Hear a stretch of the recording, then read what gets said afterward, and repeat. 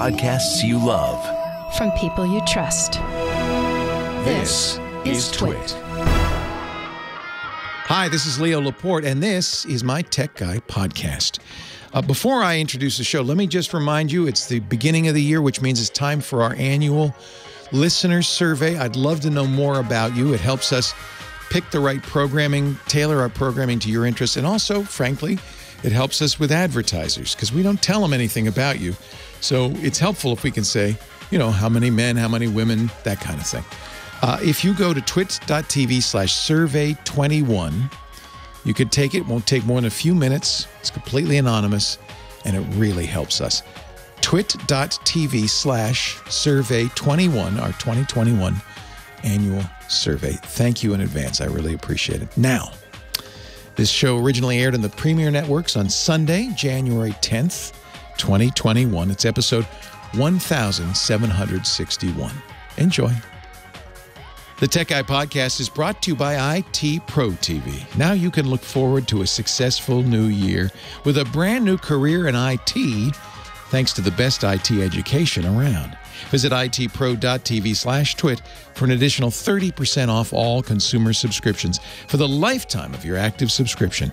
Just use the code TWIT30 at checkout. And by ExpressVPN. Stop letting people keep logs of what you do online. Protect your online privacy with one click. For 3 extra months free with their 1-year package, go to expressvpn.com/techguy. Well, hey, how are you today? Leo Laporte here, the tech guy. Yeah, that's me. Time to talk computers, the internet, home theater, digital photography, smartphones, smartwatches, you know, all that stuff in the toy store. Phone number 8888-ASK-LEO, 888-827-5536. That's toll-free from anywhere in the U.S. or Canada. Outside the country, you could still call us. Just use Skype. It shouldn't cost you anything. 888-827-5536. Things we talk about on the show will be jotted down, notated by our scribe, James DeRuvo, at the website, techguylabs.com. And that's free, open, available to all, thanks to our fine sponsors. And there's no sign-up or anything. techguylabs.com. Couple of big anniversaries this weekend. This is the 13th anniversary of the unveiling of the iPhone. Steve Jobs, remember it?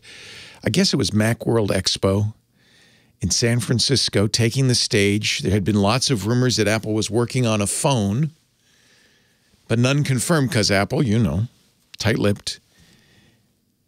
Steve Jobs took the stage and started talking about 3 new devices: an internet communicator, an iPod,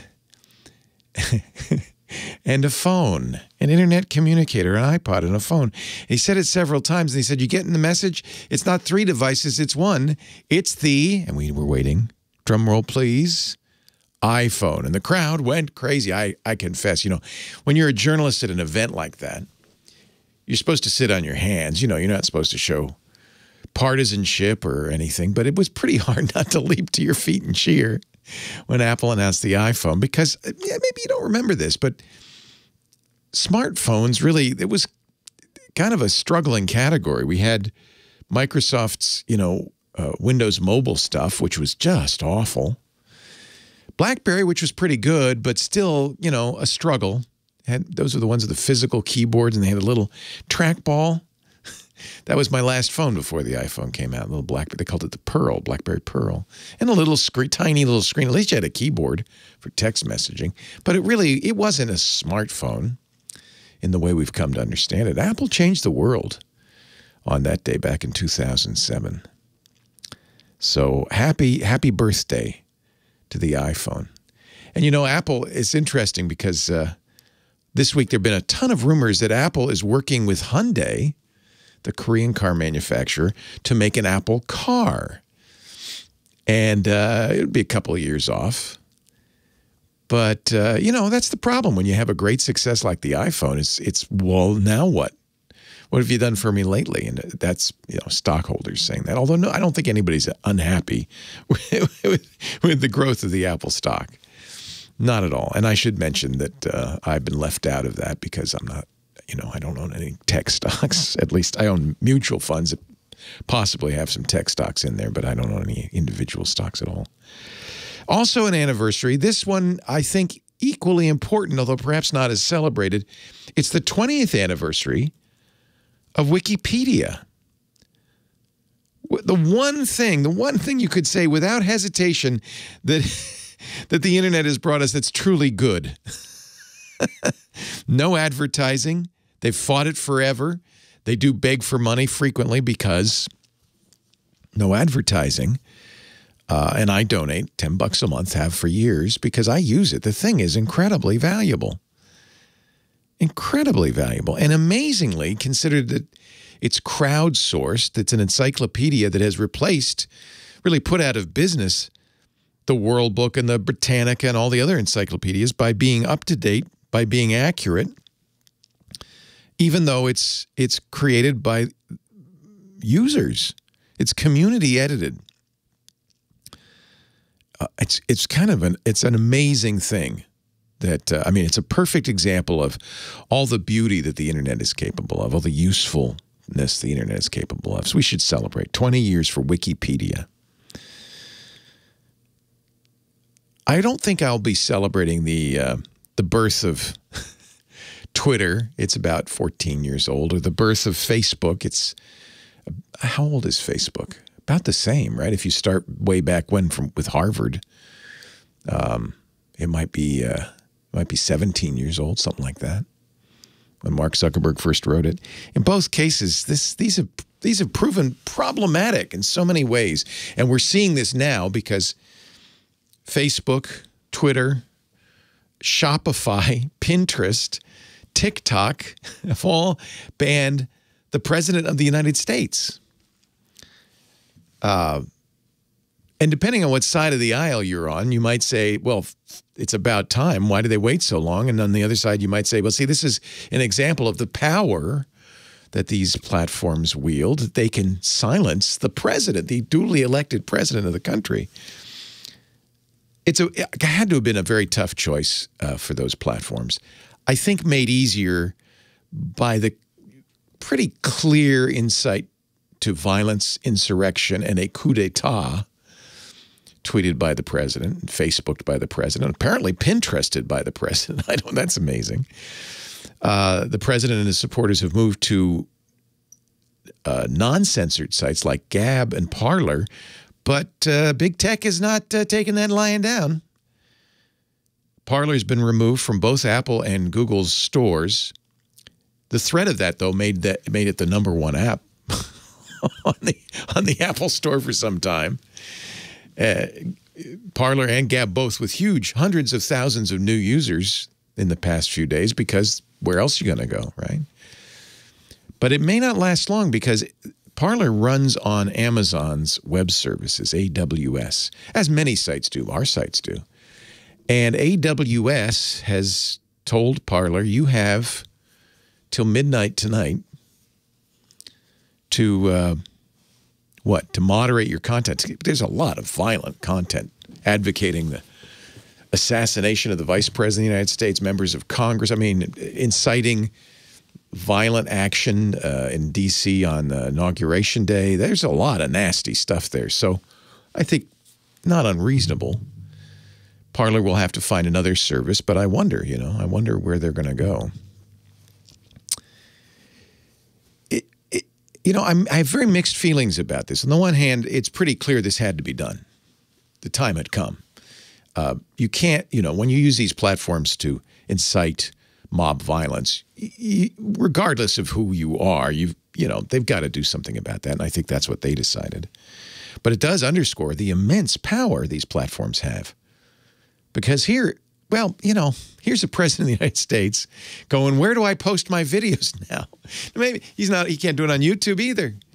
Now maybe, previous presidents haven't had the benefit of Facebook, Twitter, YouTube, Spotify, or Pinterest, and have somehow managed to get their voice heard. It is, after all, what they call the bully pulpit. Was that Teddy Roosevelt who called it the bully pulpit? you're the president. You probably don't need social media. Yet, I think a lot of people on the left as well as the right are going, The other problem, of course, is it's very, very selective because they haven't taken down other world leaders like the head of the Taliban or Iran's president or President Modi of India, who's advocated violence against the free press, or President Duterte in the Philippines. There are other despots using those platforms for malicious and malign and evil purposes, and they're not taking them down. So it's a challenge. It's a challenge, and we are in. Let's be clear, uncharted waters. There's no doubt about that. It's a kind of a reckoning for big tech, isn't it? And the investigations go on for Facebook, for Google. Those Department of Justice actions will not go away when there's a new president in a week and a half. That's not going to change. I think we're all grappling with the power big tech has and what we want to do about it. I don't like Facebook one bit. I'm not on it, nor will I use WhatsApp or Instagram, either of their other applications. I certainly don't put them on my phone. And that's, thanks to Apple, by the way, we now know how much information they gather because Apple has these new privacy labels they started enforcing just a month ago. And all these companies, including Google, are having to say, well, yeah, we collect this, and this. We know where you are, what you're doing. Is that okay? Are you all right with that? I think a lot of people are starting to think, maybe not. Maybe not. Your smartphone, as I've said many times, is the ultimate tracking device. It's got GPS built in, always on connection to the internet, a camera, and a microphone. I mean, if this were a spy movie, this is the kind of device the spy would plant in your car to keep track of who you are. You're just carrying it around going, yeah, I like my smartphone. We can blame Apple for that too, 13 years ago today. Look, there's lots to talk about. And, I know what most of us just would like to bury our head in the sand. Let's just talk about why my printer isn't working, or how come Windows isn't up to date, things like that, and that's fine too. 8888 Ask Leo, our car guy coming up, Sam Abuelsamid. I'm going to ask him where my Mustang is, that's for sure. Sam, where's my Mustang? We also have our space guy, Rod Pyle, coming up in just a little bit. We can talk about the mission to Mars, or there's lots to talk about with that. And, of course, our photography guru, Chris Marquardt. It's going to be a fun day. A light day, I promise. We'll take it easy today. She is, ladies and gentlemen, the unbreakable phone angel. Many have tried, all have failed. Kim Schaffer. Hello, Kimmy. Hello. Kimmy, don't take no Schaffer. That is, by the way, again, credit to the folks at the Unbreakable Kimmy Schmidt, because we just kind of lifted their theme song for you. But you're also unbreakable, so that's good. Jane Krakowski was just on Wait, Wait, Don't Tell Me on my way here. So I think I'm going to have to go back and revisit the Unbreakable Kimmy Schmidt, because I never got through the whole series. Yeah, she's the boss, right? She's somebody big. I forget. It's been so many years since I watched that first season. It's a good show, and I think they're coming back, aren't they? I think so, yeah. The problem with all these shows is, they go away for 2 or 3 years and come back, and I just forget what happened. I still haven't finished Ozark. Yeah, I do the same thing. I drift off, and everybody says, "Oh, you got to watch this." I know, so I there's watch too many the first. things to watch. Yeah, I might just a lot of times I just go to bed instead. Yeah, so might be a good idea. But I'm out of bed now, so I guess I should do a show. Who should I talk to? Mario, who's afraid he won't be able to watch some of his material soon, like 3. Thank you, Kim. Hello, Mario from San Fernando. Leo Laporte, the tech guy. Hey, Leo. Hey. It's a pleasure talking to you. Been a big fan for many years. Oh, thank you. It's a pleasure to talk to you. Thank you for calling and for those kind words. Yeah, so my question is, I have a large, Blu-ray 3D collection, and I have an old Panasonic Plasma that's been great Nice. For maybe the last 10 years. Those Vieras, they were so beautiful. Yeah. Yeah. And before that, I had a Pioneer Kuro, which I love. Also, excellent plasma. And, I owned both of them. I love. In fact, we still have our Viera. It's a great TV. Yeah, so I was looking to upgrade those, something a little larger and a little more modern, and I was looking around for what's 3D capable, and I really didn't see 3D? it. So I thought I'd have 3D? Really? Yeah. You like to wear those glasses? And yeah, nobody makes a 3D TV anymore. That died. About 2 years ago, they stopped making those. All right. Because I think, honestly, Mario, I think you're the only one. Nope. John, our studio manager, says he wants it too. But yeah, you keep that Viera. You know, it's funny. I have the glasses that came with the Viera, and they're all dusty because I never used them. So you have a lot of. We love it. Really, and you have a lot of 3D Blu-rays, huh? I do. Boy, you know, you'll still be able to watch them in 2D. But 3D is the TV industry decided it, and as a whole, yeah, this isn't going anywhere, and they just killed it. I'm sorry. No projectors either. No, nothing, zero.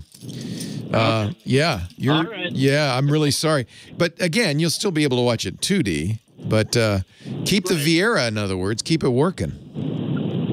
Okay. Yeah. All right. Well, thank you for the info. The Viera was good because it had, as I remember, it had active 3D glasses. So there are a couple of ways, and you still, by the way, there's still 3D movie theaters. There are a couple of ways to do 3D. One is passive, and it's very similar to the old. Remember the red and green glasses, the paper glasses. You know, it's very similar to that, except that they're not red and green; they're just polarized differently. So one's got horizontal bars. You can't see them, but they're horizontal polarization, and one's got vertical polarization. And the trick is, for 3D to work, the screen has to display 2 images, and one for each eye, right? So somehow the screen has to do that. That's why you need TV support. And then somehow you need some glasses that will somehow separate those 2 images. In fact, if you turn on 3D on your TV without the glasses, you'll see the 2 images, and it's, you know, like a ghost. It's disturbing. It's not something you'd want to watch. With the glasses, you could separate it. So the passive technique used polarization. The negative, the drawback on that is that it also cut how bright the picture was by half, 50-50. And I'm trying to remember, but I think the Vieras used active, which meant they had shutters in them that would flicker in alternate back and forth, and that also cut the visibility in half. No, actually, now I think of it, I think they had Real D glasses. Come to think of it, they were passive. It's kind of expensive. There were only a few places that you would. Is that right? No, because you charged them. No. You charged them. That's the thing. You had to have power, and they had batteries. So if you really like 3D, here's what you have to do. You have to go to visors, those VR visors. You can actually watch Netflix and other things. I don't know how you'd get your Blu-ray in there, but there might be a way. In those 3D visors in 3D. In fact, many of them, the Oculus Quest, the Rift, the Vive, have theater experiences where you're in a theater. You look to your left and right. There's nice red plush seats. There's a stage in front of you. That's where the movie's playing. And, of course, if you like 3D, there's a ton of really interesting, compelling 3D experiences, mostly games, but others as well. I think that's what you should look at. My favorite, it requires a Facebook account, so I don't use it, is the Oculus Quest 2 that just came out. Inexpensive, doesn't require a standalone PC. It's standalone, doesn't require a PC. It's a good choice. Leo Laporte, the tech guy. Sam is coming up with Car Talk. Our show today brought to you by IT Pro TV. I'm sorry, I'm laughing at something Professor Laura said. I am a big fan, as you know, I am a big fan of IT Pro TV. They kind of started, I kind of feel a little responsible for them, to be honest with you. When they started because Don Pizzette and Tim Broom were IT trainers, but classroom style. And they came to an event that I was part of, a panel about the future of internet broadcasting at the NAB show many years ago. And they got inspired. They said, you know, we could do IT training that way. and IT Pro TV was born. And by the way, they have far exceeded anything I've done. They have 5 live studios producing fabulous content Monday through Friday, 9 to 5. That's how you get to 5,800 on-demand hours of IT training in every area of IT. Now, I want to talk to people who are interested in getting into IT as a career or have IT jobs and want to get better at it. That's who IT Pro TV is for. And this is January. This month is Getting Started in IT month at IT Pro TV. A great time to start a new career in the IT industry, which is, by the way, despite COVID, growing like crazy, maybe because of it, right? Technology is even more important now. This month, they're doing some special stuff that you can do for free. 2 webinars for budding IT Pro folks, people wanting to get in the business, a free weekend training with 5 courses available at no charge, and a ton of videos on their YouTube channel about starting a new career in IT. This is all for you. They have plans for business that helps keep your IT team on top of their game. Very important nowadays because IT is a moving target. There's always something new to learn. Versions get updated. Hardware and software, brand new. You got to keep up with it. There's personal plans that'll help you accelerate your IT career or get into IT. It's really a one-stop shop for IT training. Microsoft, Cisco, Apple, Linux. No matter what you're interested in, you'll be able to earn IT certifications and improve your IT skills. They're also the only official video training partner for CompTIA, which means you can get those really valuable certs. Often the first certs people get in, the CompTIA A+ or Network Plus or Security Plus certs. They're very good. They're really often kind of required to get that first job in IT. And you don't have to worry about staying on track because they also offer learning coaches who will help you choose the path for IT that works for you. And there are a lot of different paths in the IT business, as you probably know. They have great job resources to help you get that first job. And, of course, the best teachers who are pros in the field but also really are good at communicating. They're good at, frankly, entertaining you, too. They keep it fun.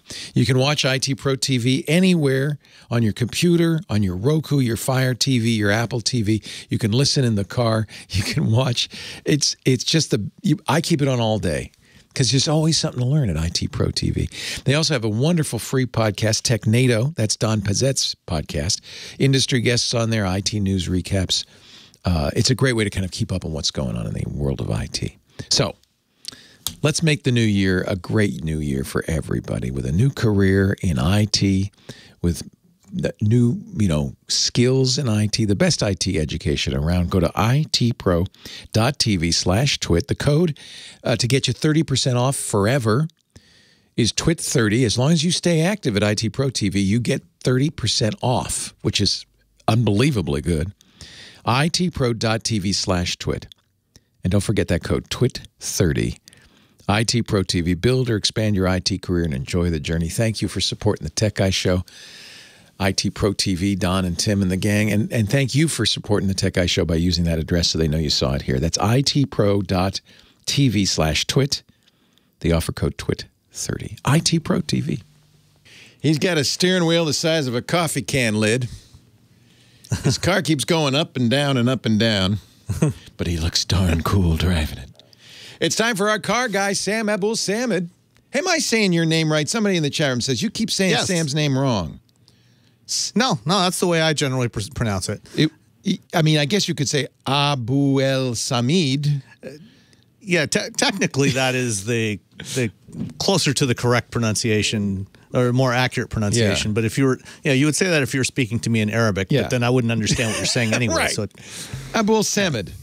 It's just, I just kind of elite it all together. Anyway, you know him as Sam, our car guy. He's the principal researcher at Guidehouse Insights, and of course, does that great Wheel Bearings podcast at wheelbearings.media, and joins me every week to talk. This was the big news this week, Mercedes and their giant screen. When I saw that they were putting a 56-inch screen inside their car, I thought, wow, I might sit in the car to watch movies, but it's not like that, is it?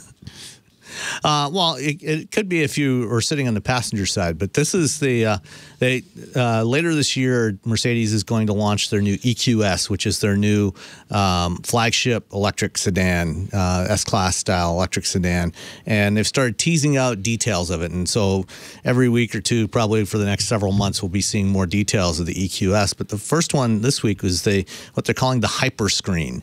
And they're referring to it as a 56-inch screen because it spans the entire dashboard of the car. Basically, the entire dashboard is one giant sheet of compound glass, compound curved glass.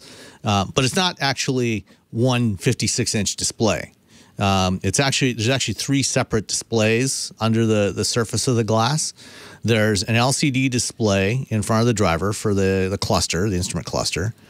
And then in the center and on the left or on the right-hand side for the passenger, there are a pair of OLED displays, OLED displays.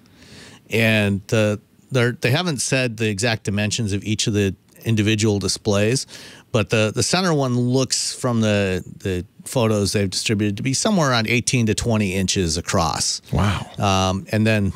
And then the passenger side display has some filtering in front of it so that it's not really visible from the driver's side. So the passenger can actually sit there and watch movies if they want, or they can also interact with the nav system or the media controls. You could watch movies, huh? They wouldn't be. You could from the passenger side. Yeah, it's not. It would be more like a little TV in front of the passenger, though. I mean, 56. Yeah, it's probably going to be about a 10 to 12 inch display over in front of the passenger. Yeah. It's what I like is with a soft screen like that, you can change controls and so forth. You can have it be what you want. That is true, and you'll certainly be able to do that to some degree with the large center display and also with the instrument cluster. Right. But one of the interesting things they talked about with this is a concept they call zero layer. By having this really big central display, one of the challenges with touchscreens in cars is, you're drilling down through menus all the time, which takes your attention away from the road. So it's actually a really bad interface design for the vehicle. So what they've done is they've got this concept of zero layer where they're trying to bring everything that you need all the time, or that you're going to want most of the time, to the top layer, the top surface. So you're not drilling down. And, similar concept to what Ford did with the Mach-E interface, where you have, all the stuff that you're using on a regular basis at that top layer all the time, either in the main window or in the carousel just below it. And Mercedes is doing something conceptually similar. Graphically, it's a little different from Ford's approach, but conceptually the same kind of thing. So, in this case, one of the images they released shows the navigation map, taking up almost the entire display, most of the display, the climate controls below that, and then some kind of like widgets sitting on top of the map, looking very much like the new iOS widgets, where, you've got a widget for the media control, to play and pause and fast forward, another one for the phone, another for messages. So you have all this stuff at your disposal right away, so you're not going down through menus, which should make it a lot better. And yet I always worry with a compelling, beautiful screen that takes your eyes off the road. And is that a little bit dangerous, right? If the screen is too cool and has too much information, that worries me a little bit. Yeah, and so, one of the other things that they will have in here in this vehicle, and they also have in the new standard S-Class, is what they're calling an augmented reality heads-up display. So, this is a multi-layer heads-up display that, is projecting information in front of you. So things like your speed, turn signals, those are at one level that kind of floats out, somewhere towards the end of the hood. It looks like it's, hanging out around the end of your hood. And then a second layer behind that where they're projecting things like the navigation prompts and actually just making it look like it's actually on the road. So with this, you're less likely to be looking down at the screen because it's out in front of you and showing you this is where you need to turn. Yeah, I like that heads up stuff. More or less. Yeah. Yeah, at the position where, so it looks like it's out, at the intersection where you're actually supposed to be turning rather than, closer to you. So it's, I've yet to try one of these in person, but, again, they sound really interesting. Now, also, somebody in the chat room's asking this. These screens are sensitive to direct sunlight. Do you have a hood you could put over it or something if you leave your car in the sun? I don't think so. Okay. So far, most of the screens, most automakers have been really good about getting screen technologies, display technologies that can withstand the heat. There has been one notable exception that has had some challenges with, some of the displays actually, delaminating and starting to fail because of the solar load that they get exposed to. But we won't talk about Tesla this week. Really? Did that happen? Oh, man. Oh, yeah. Yeah, the displays on the Model S and the Model X were really bad because they were not designed as automotive grade. They took some industrial components. Right. So most manufacturers, try to make sure they're getting parts that can withstand the rigors of being in a vehicle. Yeah. But, I'll be curious to see how this one actually looks like, just from glare. Glare is an issue. And some manufacturers do a better job with that. Toyota, a lot of their displays they use have a lot of problems with glare, same with Nissan. But Kia and Hyundai actually do a great job. They choose different display technologies that work a lot better and are much more visible. So we'll see how these OLEDs actually work out in the vehicle. Does Mercedes do this for the cool factor? I mean, you're replacing a lot of buttons, dials, and gauges. There are some people, especially in German vehicles, who like having physical gauges and stuff. I'm one of those people. Yeah. I'd rather have physical controls for most of the stuff. So are they doing this for cost savings? I can't think that they are. It must really just be because that's the hot new thing, right?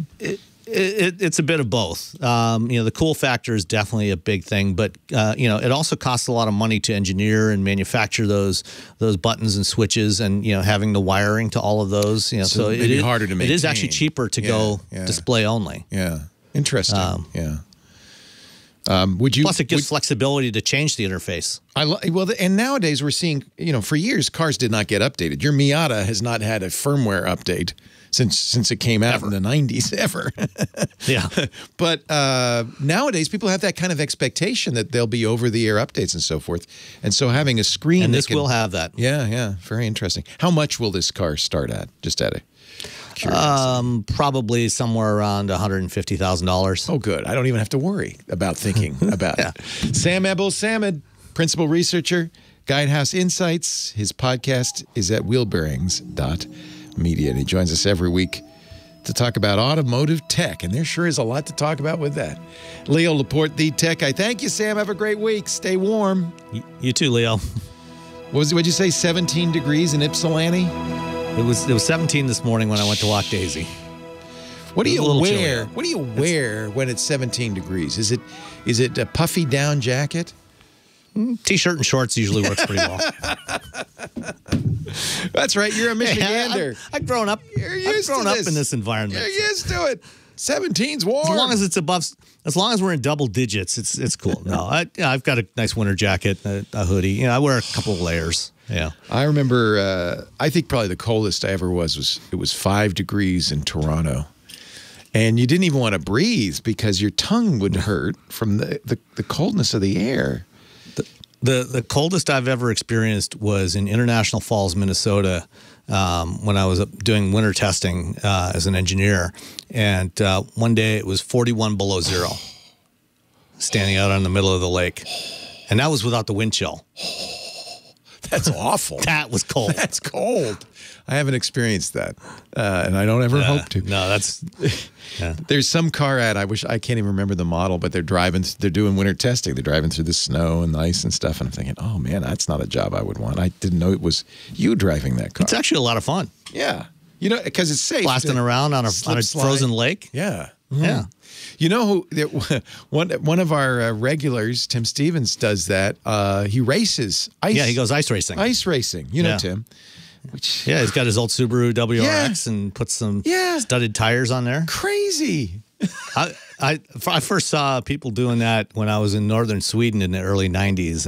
It's hysterical to watch. It's crazy because you're still slipping and sliding despite the studs, right? I mean, a lot less. There is still some sliding, but it's a lot less. Wow. I mean, you can actually with the studs you can actually get some grip on the ice. Okay. It's pretty amazing to watch. It's cool because it probably is a lot of skill required to do that. Absolutely. You have to have it takes very different skill set driving in that kind of environment than it does to drive on a dry track. I can see why he's hooked on it. Yeah. While you're still on, make sure you watch The Expanse. Listen to Robert and Father Robert. I watched the first episode and I loved it. I hadn't watched something else that I thought was The Expanse. I loved it. I love the noir feel. It's like Blade Runner. I love it. Yeah. The story, and one of the cool things about it is the physics. They've done an amazing job trying to get realistic physics. I couldn't believe how good the zero gravity effects are. I don't know if they're underwater or what they're doing, but the hairs. I don't know what they're doing, but it's really well done. Yeah. And the story is great, and the character development. And as you watch those core characters develop over the course of, we're now into season 5, and there's one more season coming. I know. You see those characters evolve. And it's pretty amazing. I watched the first episode without Lisa just to see if it was any good. And I said, Lisa, we got to watch this. But I can't watch the second episode until she catches up. So I'm kind of stalled right now. I may just say, Lisa, I'm watching this. I don't, We're actually glad that this year they're parceling them out one episode a week because it forces us. We don't, because there's only 10 episodes a season. Yeah, and so it makes it last a little longer. Pretty easy to watch a season a day if you really go crazy. As long as you got a catheter and some food supplies, you're good. Last year we watched the 10 episodes in about 3 days. So wow, I've done that on a really good show. I've done that. Actually, it's a great way to watch. All right, Sam, stay warm. Take care. Talk to you next week. Take care. Bye-bye. Leo Laporte, the tech guy. 8888 Ask Leo. We were talking to Mario at the beginning of the hour about 3D TVs, and I apparently incorrectly said they're not making them anymore. I thought that was the case, and it is true. I don't think there are any more direct view 3D TVs. But Demos came in the chat room and said, whoa. There are still some projectors that offer 3D. And he mentioned specifically the Epson Cinema, the home cinema series. Now, I'm looking, and I don't see, it's certainly not every model. I see some UHDs, which is great, but I don't see any specifically saying 3D. But anyway, that'd be worth checking. We'll put a link in the show notes at techguylabs.com. Nice thing about a projector is it's big.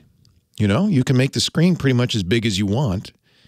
The bad thing, of course, is it's dim, so you have to be able to darken the room. But I think big and 3D is a good combination, I would guess. So thank you, Demos, for hustling into the chat room and giving us that update. I appreciate it. 8888 Ask Leo, the number on the line next. Looks like Sabine from Louisville, Kentucky. Hello. Is it Sabine or Sabin? Sabin. Sabin. Hello, Sabin. Hello. Welcome. What can I do for you? I'm actually looking for recommendations on a all-around mic for like recording and video calls that's durable. Yeah. Nowadays, we're all becoming broadcasters, aren't we? With living on Zoom and for all our work meetings and so forth. And, even today when I watch news channels and sports, and they've got the commentators at home, half the time they're using the worst, their AirPods or something like that for the microphone, and you really can tell. But occasionally, you'll get a contributor. I noticed the governor of Michigan was on the other day, and she had a lapel mic. Obviously, somebody had set her up with kind of a pro setup, and you certainly can. The thing you're going to look for on this is a microphone that has a USB connection. Professional microphones, the kind I use here at the radio station and stuff, require, they have an unusual interface that are designed for mixers, not for connecting to computers. You could buy one. I use microphones from Heil Sound, the PR40, but you then need to get an interface that you plug it into that converts it to USB so you could plug it into your computer. Once it's USB, Zoom, Teams, Google Meet, they'll all recognize it as an input. You know, as long as your operating system sees that USB mic, which almost always they do, it usually doesn't require anything, a special driver or anything, those programs will work with it fine.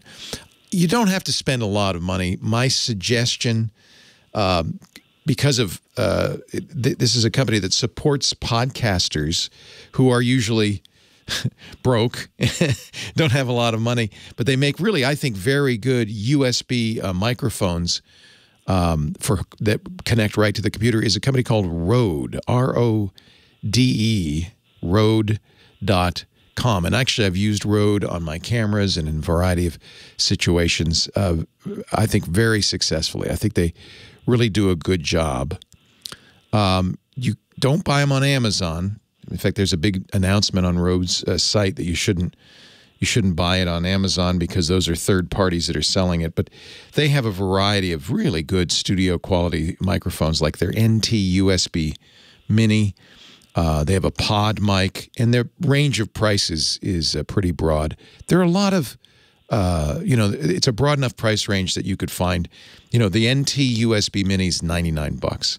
You're going to spend probably $100 to get a decent mic.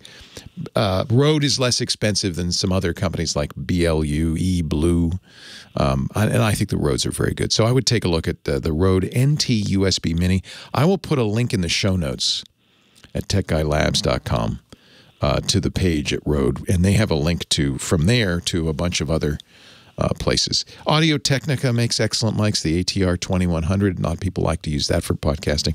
All of these will be great for Zoom. They'll sound so much better, and your coworkers will say, "What are you doing, Sabin? What are you doing? That sounds so good. You're so clear."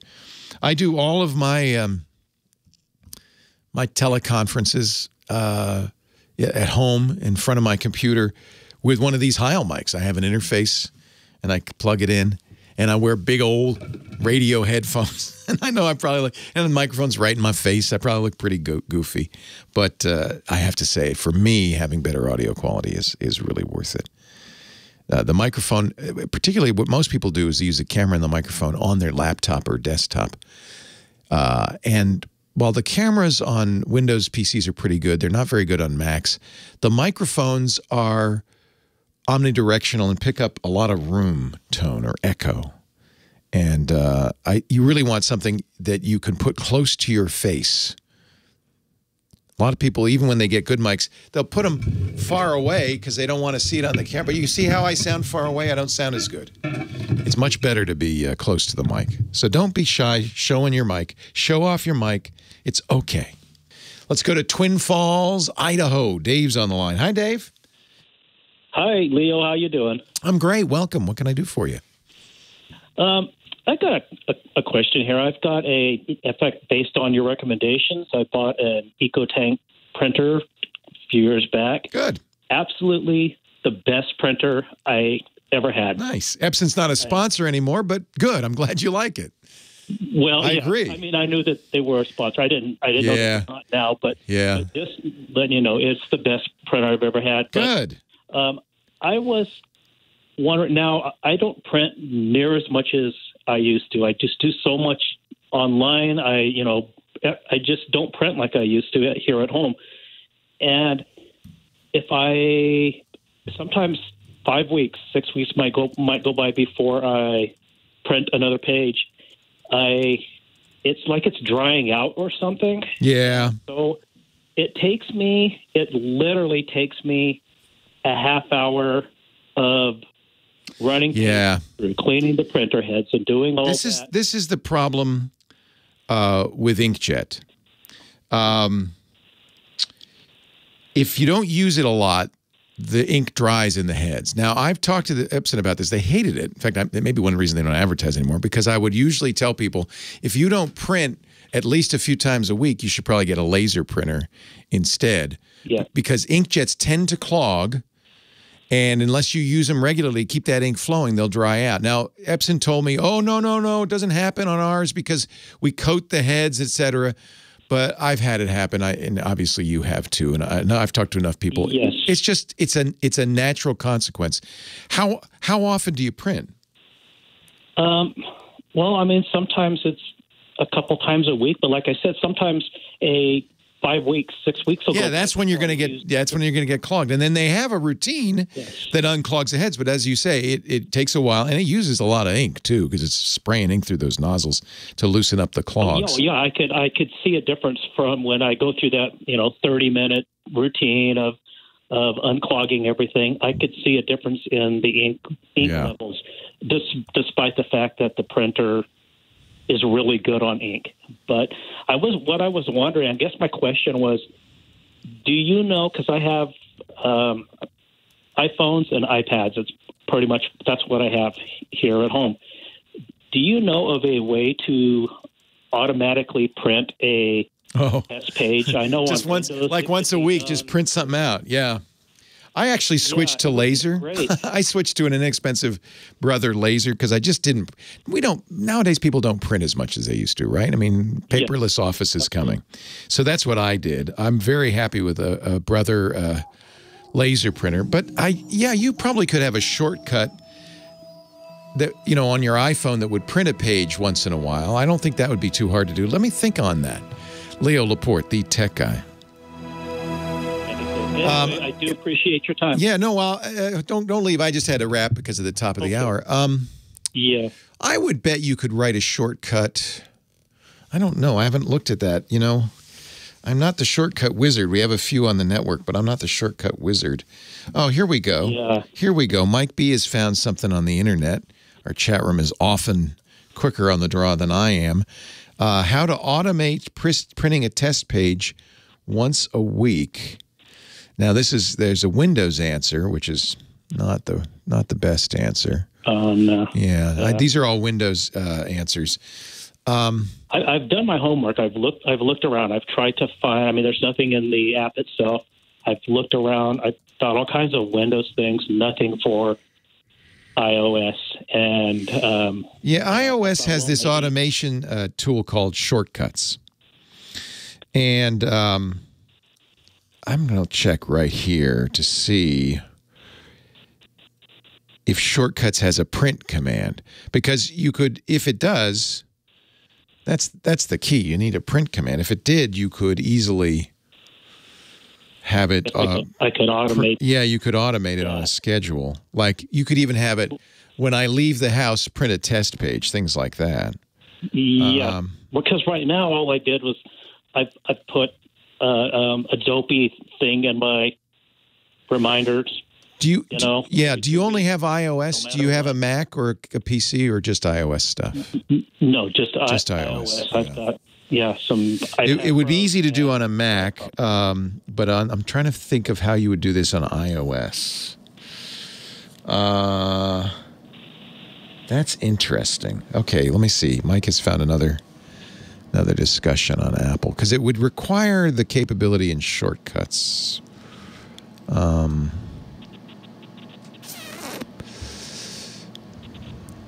Yeah, I see a lot of ways to do it on a desktop, but not on iOS. So I just don't. I will keep looking for you. Keep listening. We put it in the show notes if we can find it. Dr. Mom says, well, and she's our Echo expert, if you have an Amazon Echo, you could have a print command that would say, Echo, print a test page, and it would automate that. That's a step ahead of having to open up the phone. I guess I could, something like that, but I know what you want. I understand. You just want something lazy. Every Monday. Yeah, because you forget. I understand. Every Monday, just prints it out.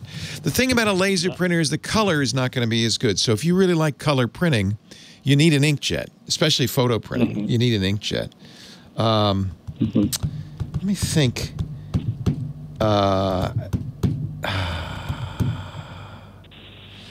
You can schedule shortcuts. It's not a question of scheduling. The chat room's coming up with solutions.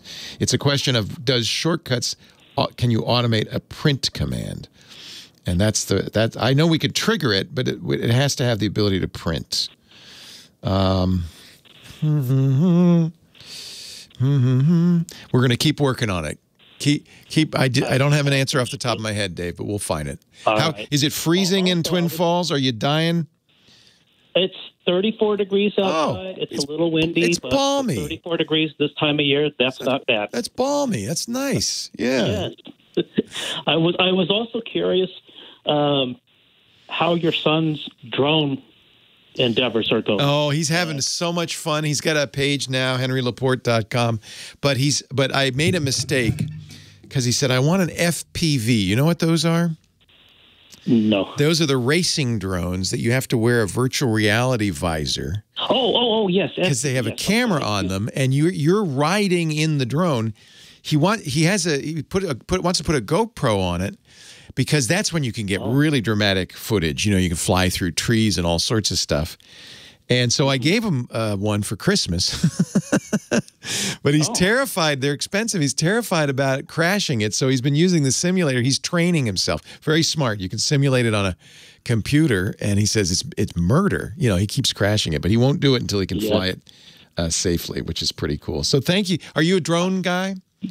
Oh, absolutely. Yeah, I've got a couple drones. I've been flying for about probably close to 4 years now. And I live close to the Snake River Canyon, which is just a beautiful. Yeah, that's hole. Evel Knievel tried to jump over that. I remember that. Yes. And it took me a while to be comfortable taking that thing right off the edge. Oh, man. Over the canyon. The way I look at it, Leo, is it's a hobby, and with a hobby, there's sometimes an element of risk. Yeah. I get the absolutely most beautiful footage of so cool. Snake River Canyon and the Perrine Bridge. And, I bet. And it's just, this is a great area to live in if you have a drone. I love Idaho. I agree. I've driven through it. It's beautiful, beautiful country. Yeah. Yeah. How fun is that? He's doing good. Do you post your videos anywhere? I don't. I've sent them to friends, but I really don't. And I have a nice collection that I really should. I have posted them on a Mavic forum. Nice. Before, but nothing for just general public. But I've got 2 drones. I've got an older Mavic Pro, and then I have a Phantom. So while we've been talking, the chat room's been working. Apparently, there is a print command in Shortcuts. So download Apple's Shortcuts app on your iPhone. And we'll put a link in the show notes to at least one print shortcut that you could add. And then you could easily tie it to some event. For instance, when I leave the house, print a diagnostic page, that kind of thing. So I think it's doable.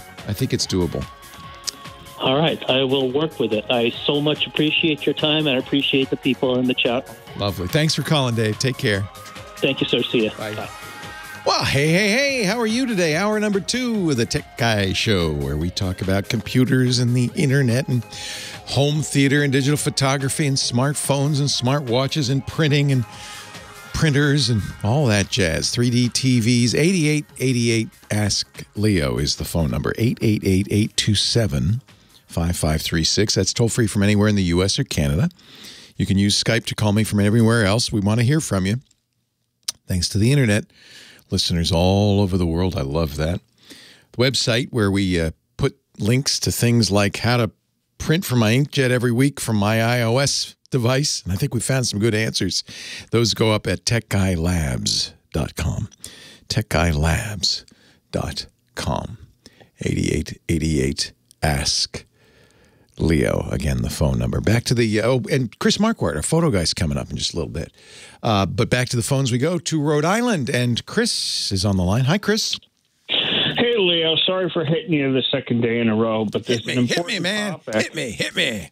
What's up? There's an important topic I think you're uniquely qualified to unpack for society.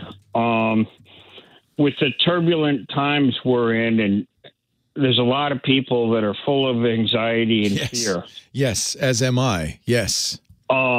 And I think between you, Dr. Mom, maybe Georgia Dow, you could put together a show, a segment for how people can get help online. Yeah.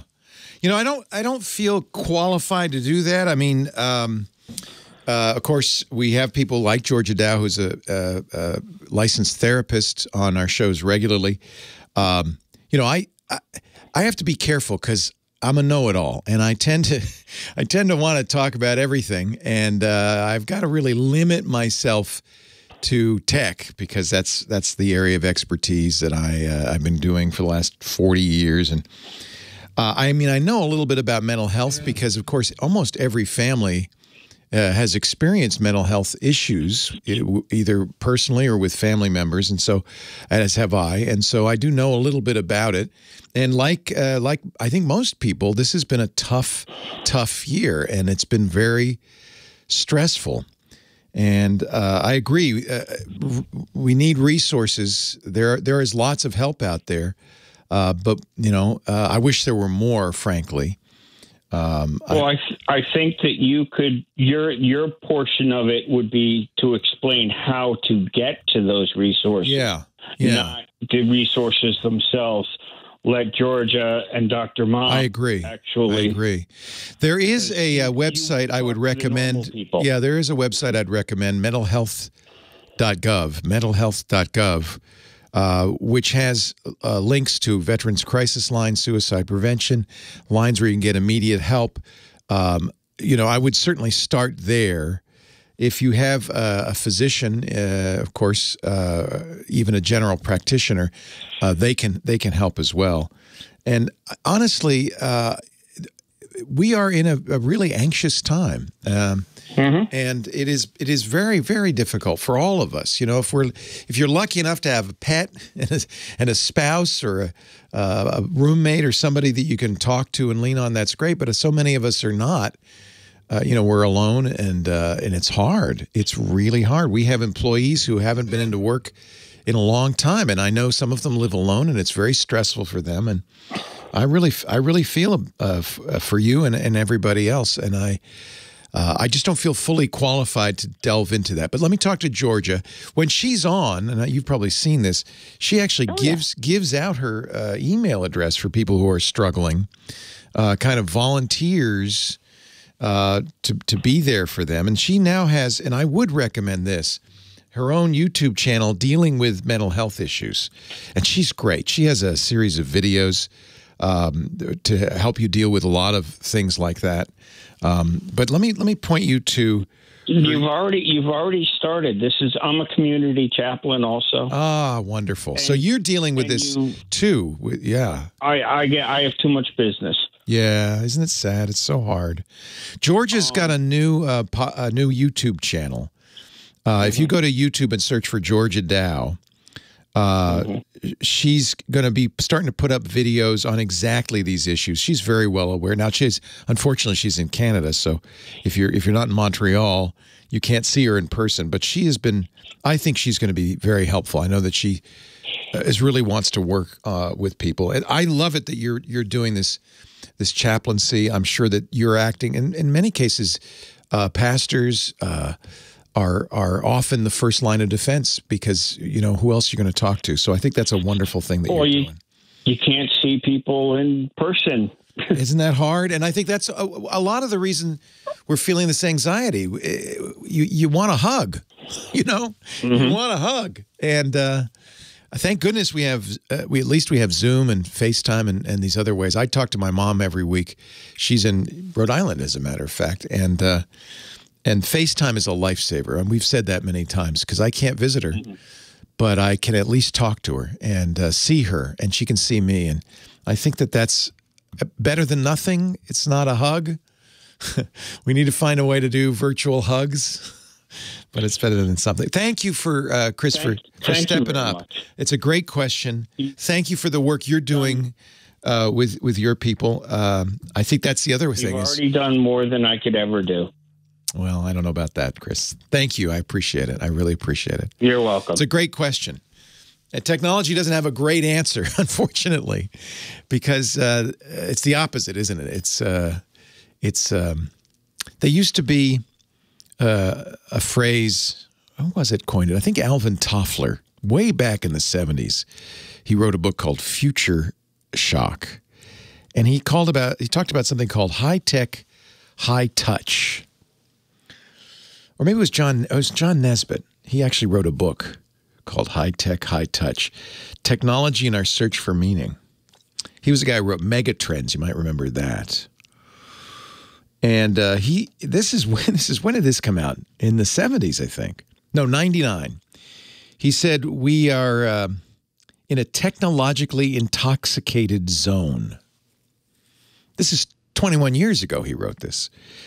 Confusing and distracted state where we both fear and worship technology, where we see technologies as toys and quick fixes, and where we become obsessed with what is real and what is fake. Does that sound familiar? I think a lot of deep thinkers have been concerned about this as we dive down this well of technology, that we start to lose our human connections. And this is a good book, High Tech, High Touch. And given even that it was written 21 years ago, I think it's still fairly timely. These are people like Nesbitt was thinking about this stuff decades ago. It's a fascinating subject, really kind of outside my purview. And yet, since what we talk about is technology, I think more and more in my conversations on our podcasts, on this show with people, we've talked about the consequences of our high-tech environment. There's a lot of good, an awful lot of good we get from it. And I don't know if this quarantine, this pandemic would have been as easy to get through had we not been able to communicate using Zoom and some of us working from home. It would have been a lot tougher without the technological resources that this century offers us. And yet at the same time, it's not all cake and candies. There's some bad side effects as well. We're seeing some of that too. 8888 Ask Leo. It's not exactly in my purview, but I'm certainly well aware of it, and I'm certainly open to talk about it. Leo Laporte, the tech guy.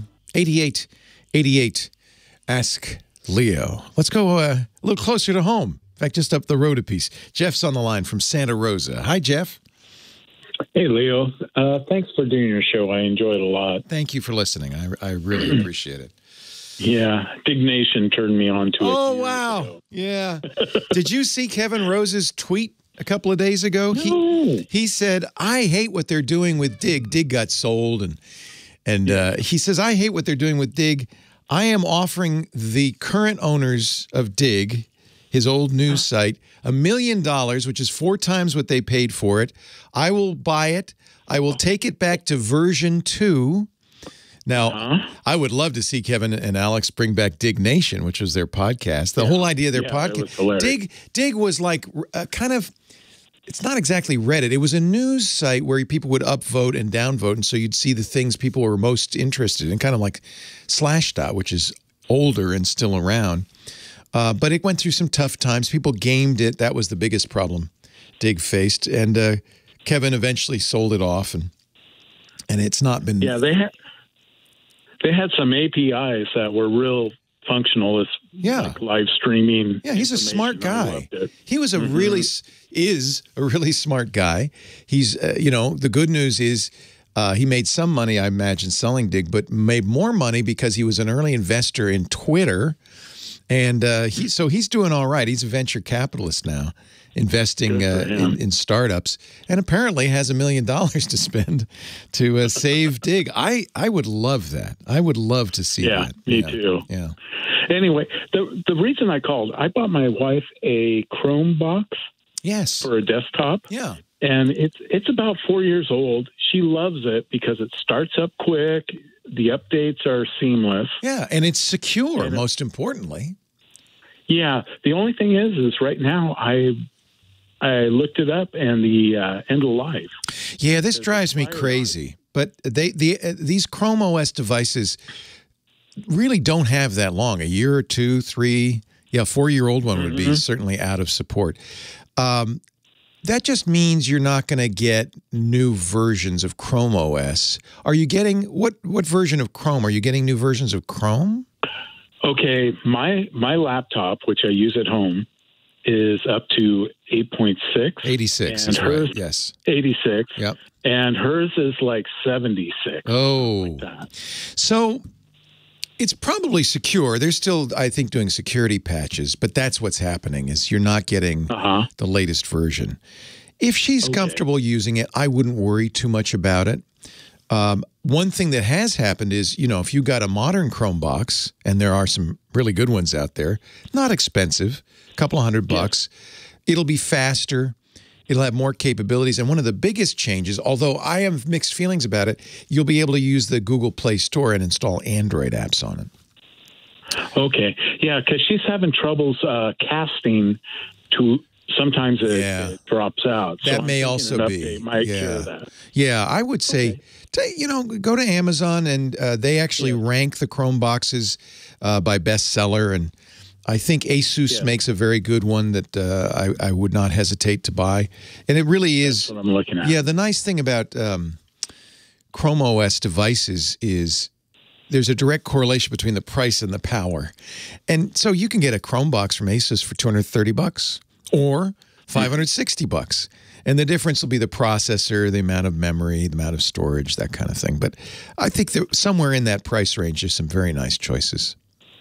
Yeah, because the one she has now, it runs just fine. Yeah, I know. It's one of the things that bothers me about Chrome OS, and I'm not sure why Google does that. I guess they just don't feel like they can continue to support the older hardware. I'm thinking. Yeah. I don't know. Okay. Yeah. But if you got one of the more expensive Chrome boxes with 8 gigs of RAM and an Intel processor, you know, the i3, you'd have significant jumps in performance. Oh, okay. Yeah. I wouldn't spend $800 on it. They have i7 versions, but I wouldn't go that far. Yeah, if you get maybe the mid-range ones around $500, that's really going to give you a nice machine. And again, another 3 or 4 years. Yeah, okay. Okay, yeah, because it seemed like I'd get another 5 years if I bought this one for like $300. Yeah, I think you will. You should look. Google, the good news is, publishes the end of life schedule for all of this stuff, so you'll have some idea. And I feel like they've added some years. So the thing is, don't worry, it's still secure, it'll still operate just fine. You just you confirm my suspicion, you're just not getting the latest version of Chrome and Chrome OS. Okay. Okay. Well, thank you. You're welcome. I think it's a good choice. I've said this before. I'm going to say it again because I think it deserves repeating. You know, the default for computing is, well, I'm going to buy what I use at work or what I know everybody uses, a Windows PC. And, you know, that's probably 90% of all the PCs sold out there. The problem is it is a completely general purpose system. It's designed to do whatever you want, whether it's editing text files in Notepad all the way up to designing rocket ships, creating movies. So as a general purpose operating system, it has to be kind of wide open. It has to be very capable and just kind of open to anything you want to do. The problem is it's also, as a result, open to anything bad guys want to do. It's much harder to secure a general purpose operating system. And we see it all the time. You know, ransomware is a big problem on the Windows side. You could say, well, maybe a Mac is a little more secure. I think it is, partly because it's a smaller market, but partly because Apple's done some good things to protect it.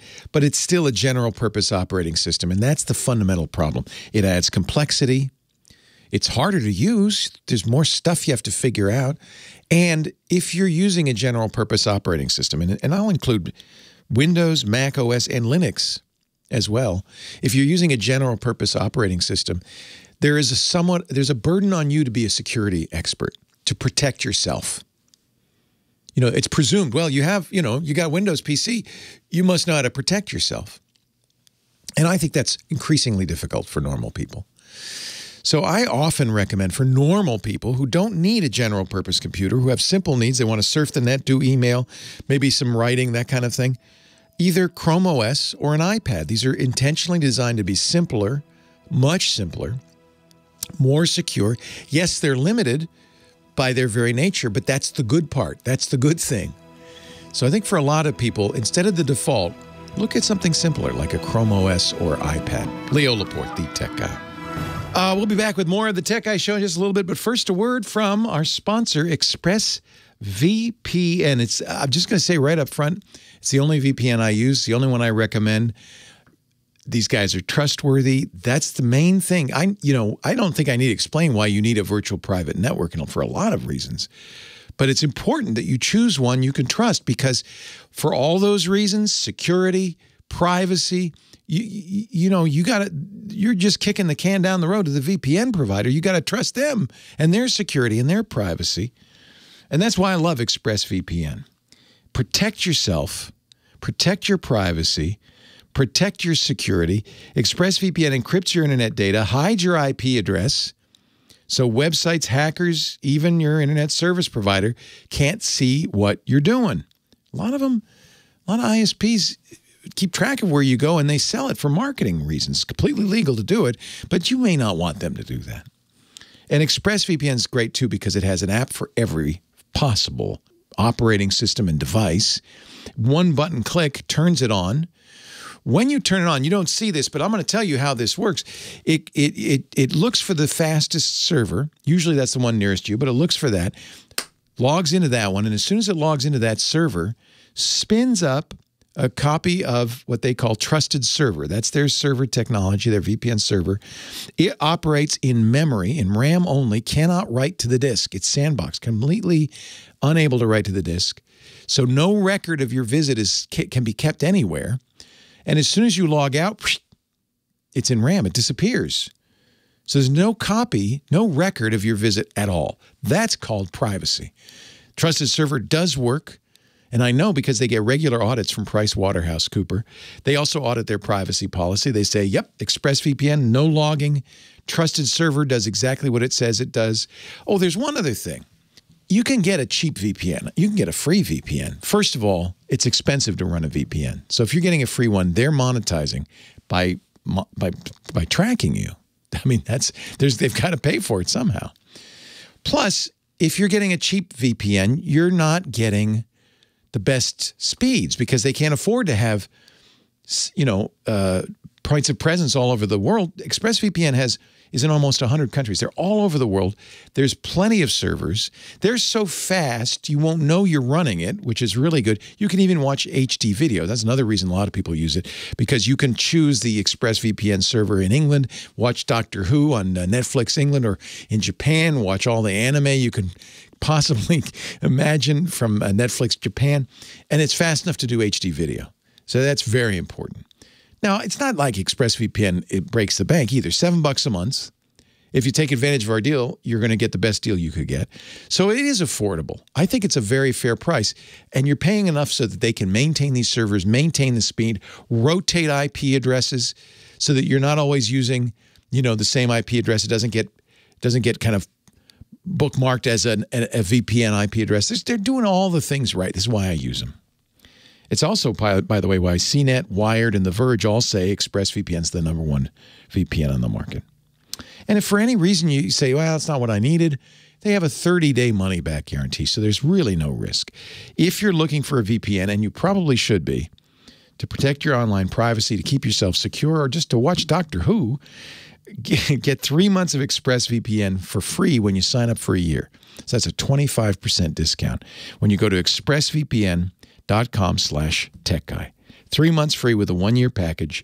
That's the best deal. expressvpn.com/techguy. I'm sure you've been thinking about a VPN. I'm sure you're curious. Maybe you want a recommendation. Without hesitation, this is the one I would get. This is the one I use. expressvpn.com/techguy. Oh my, I love that song. And you know why? Because it means it's time for Chris Marquardt, our photo guy. Chris is a professional photographer and helps coach people. I call him my photo sensei. You can find him at sensei.photo, sensei.photo, and he joins us every week to help us take better pictures. It doesn't need a fancy camera. You can use your smartphone. Hi, Chris. Hey, how are you today? Happy New Year. Oh, yeah. Happy New Year. Happy New Year. Is it our... No, it's our second one. Oh, it's yeah. Never mind. Forget it. New Year's old. Yeah. Come on. Even though it feels like an entire year already. It does. Yeah. Yeah. Let's talk photography. Yes. Let's. Something nice. Yes. Yeah, I've looked. Okay, so we are at the point where we've going through all the individual important concepts of photography, and the low hanging fruit is gone. Okay, so we're looking at something a bit more advanced, some kind of things you can do with photography, ways you can group photography, ways you can I don't know, give yourself an assignment, and one of those would be to shoot through things. So I've gone on Flickr. I've looked through pun not intended, photos of other people, and that illustrate that thing, the through thing, because that's amazingly versatile. There's so many different things that you can do in terms of shooting through. I mean, example here on the screen is shooting through blinds. So the moment you shoot through something means you include that thing you're shooting through. So you adding a layer to the photo. And in this case, what we're looking at is those blinds in the foreground and then something out of focus in the background. So that is very typical of pictures shot through things, that one part is in focus, the other part is not in focus. And at this point, it's your decision where you put the focus, and if you're not sure. With this blinds picture, both. they focused on the blinds. I'll shoot both. But you could focus on what's through the blinds. I'll try what's behind it, or I'll try the thing that I'm shooting Take through. both. This is a good example. This is a good example on the screen. It's a window, a child behind a window, kind of pressing its hands and face against the window. And when you're shooting through a window, you have two different kinds of glass that you can shoot through. Just plain flat glass, which will have a hard reflection, so it will add another layer if you include that reflection. And then the one that we saw in this picture is textured glass that you might have on, I don't know, a bathroom window or something, where the closer the subject gets to that window, the more clearly it gets. The further away it is, the more blurry it is. So in this case, the kid being close to the window, it's a wonderful photo. It's a beautiful photo. There's a frame, the hands make a frame, and then the face is slightly out of focus because, it's a bit away from that window, but everything that touches the window is very clear. So, the type of glass that you shoot through is wonderful. There's other things. I mean, you could shoot through a hole in some context. I mean, here this is like it's a wooden structure. There's something behind it, and then of course, again, the question arises: what do you focus on? The thing in the foreground, the hole itself, or the material that makes the hole, or whatever is going on behind it? In this photo, I think the focus is where it needs to be. It needs to be on that big structure that does an obstruction, because that's the most important thing in a photo, the biggest thing in a photo. But you could have a hole that is like a totally different structure, let's say a big hole in a rock somewhere, where what's behind it is important. And then you use that hole as a frame around what you're taking a picture of. You see this in nature, like sea arches, rock arches at the sea are a very good example of that. So there, I would say the hole is more of a framing element, not that important. But then you have a lot of distance here. So whatever is out there beyond a certain distance tends to be in focus anyway. The difference between further away and closer in focus is much more pronounced when you're really close with things. Another thing to shoot through that I've found when looking, I mean, vegetation, you could shoot through a tree and maybe the sun behind it. That's We see it a lot. Another thing that I found interesting is shooting through glass. This is really interesting. Yeah, because you're shooting through lenses. Yeah. And you have two kinds of lenses. You have nearsighted or far-sighted lenses. So nearsighted will make things smaller through the lenses. The far-sighted will make things bigger because that's more of a magnifying glass. So whichever way there is now the choice, do you focus on the glasses or on what's in focus in the glasses? So you have a pretty similar situation. I love how this is very creative. Marion Klum is the photographer. And by the way, we'll put this whole gallery up on our website so you can look at it. It's a gallery of photos Chris has chosen from the photo sharing site, Flickr. But I love the creativity here because she might have just said, well, look at that pretty garden. I'll take some pictures. But instead, she thought to put her glasses on the railing and shoot the garden through the glasses, which makes it so much more interesting. It's just fascinating. Right. And it's simple. Very simple. Yeah. Of course, what you can do is you can shoot through moving things. An example I found was some sort of a waterfall thingy in a public swimming pool, where it makes a sheet of moving water, which is like a sheet of glass, but it's in motion. So that makes interesting distortions, which I kind of liked. Shooting through fog of sorts. This photo that we're looking at here is more of an artwork. It's very mysterious because of the fog, though. I love that. Mysterious, but then also the silhouettes in there, which take a lot of context out of it. So it hides things. It makes it more interesting for you. And the whole silhouette thing, there are two things that you see as tropes in movies, and that is shooting through a keyhole and shooting through binoculars. And those typical things you know from the movies, the shapes they make when you shoot through, you rarely find those in reality. So what they have to do in order to simulate that is cut them out of black cardboard and hold them in front of the camera. That's how you do those. So that's shooting through things. And you could make an entire exhibition from that. Just shoot through things for a week and put those into a little gallery and show them all. It's interesting because you have two planes of focus just built into the shot. You know, you have the thing that you're shooting through, and you have the thing on the other side of it. And so it's interesting to play with that.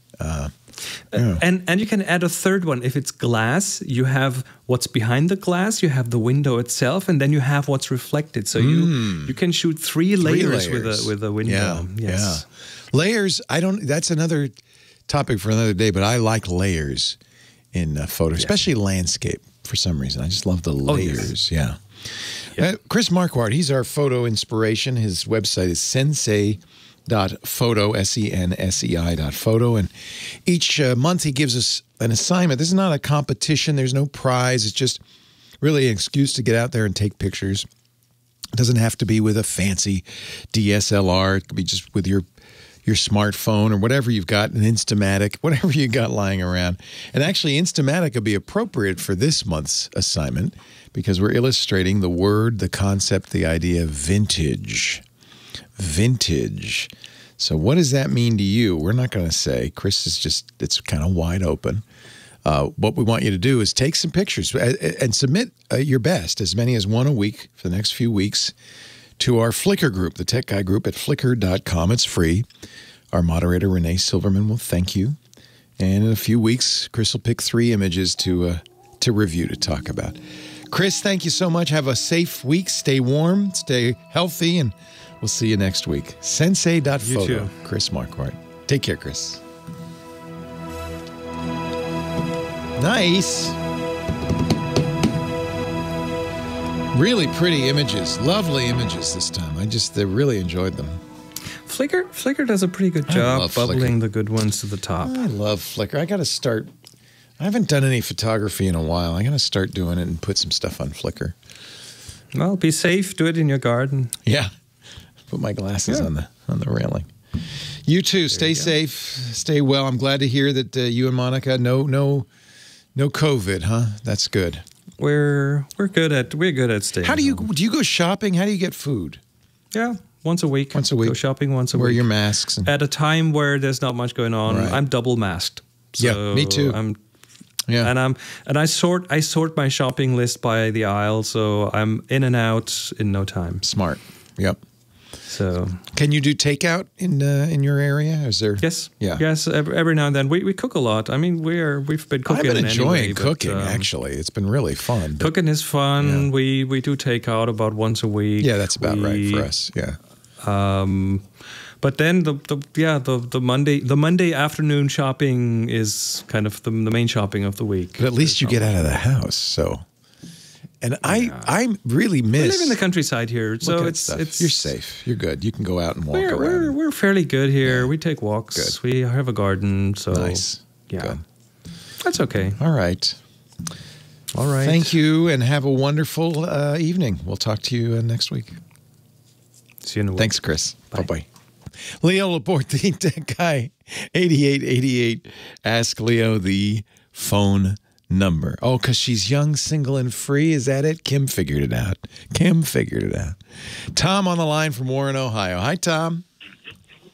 Hello, Leo. How you doing this afternoon? I am very well. How are you, sir? Oh, could be better if we'd have a little bit of warmer weather. But yeah, this is going to be a long winter, it feels like. Here comes the polar vortex next. Oy. Yeah, we've already had about 23 inches of snow over here. So. Yikes. We're high and dry now, and no rain, but just a little bit of sunshine. Hey, I wanted to check with you on some LEDs for TVs. You got QLED, you got ULED, you have OLED, and get ready because this week at CES they're going to announce QNED. So I haven't heard of that one. It's just out of control. So really, there's LED mania. There's only right now two technologies. There's LCD screens and there's OLED screens. Right. The difference is OLEDs are emissive, so the dots are actually lights, and you're looking directly at the lights. Every other kind of screen, which includes QLED, QNED, all the LED, that's not really LEDs. Those are LED backlights on an LCD screen. And the reason it's important, and QNED is going to be a big one, and Mike, by the way, mini LED, same thing, that's also an LCD screen, is they're getting better and cheaper to put better backlights behind the LCDs. What you'd like is as many lights as possible so that you would have local area dimming, so that you could have dark be darker and bright be brighter. And that's what, many of these, that's what mini LED does. There's also these, the Qs stand for quantum dots, which is just another kind of LED, frankly, with a broader range of color. Nothing to get excited about. The next generation, which we saw last year at CES, nobody's going to see it this year because they're not going, but they'll be talking about it, is the micro LED, which is like OLED, emissive. So you're looking at such tiny LEDs, they can make up the pixels on the screen. And that is a really cool technology. So far, there's only one micro LED TV. Samsung's offering, I think, a 108-inch version. It's a mere $156,000. So you don't have to worry about that yet. But I think we've talked with Scott Wilkinson about it, and I think most TV people think that it's in the next 5 years or less, we'll start to see affordable micro LEDs. That will be the next big technology. Those can be made very, very big because they're like Legos. You snap together multiple micro LEDs to make a screen as big as you want. So that's an interesting technology. One manufacturer, I don't know if you want to mention names, they have ULED. Are you familiar with that? It's Hisense, I think. Hisense. I've never heard of it. I think their ULED is just, you can't all have the same names.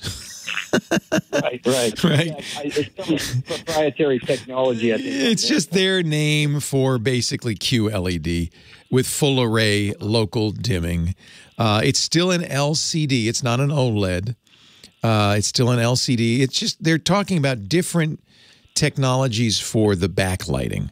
And as they've gotten better and better at backlighting, it has made a difference. I think that they're getting close to, but not quite as good as OLED. In Hisense's case, the U stands for ultra. Ultra LED? Good. Okay. Ultra's got to be better than QLED, right? Quantum LED. No, it's just another.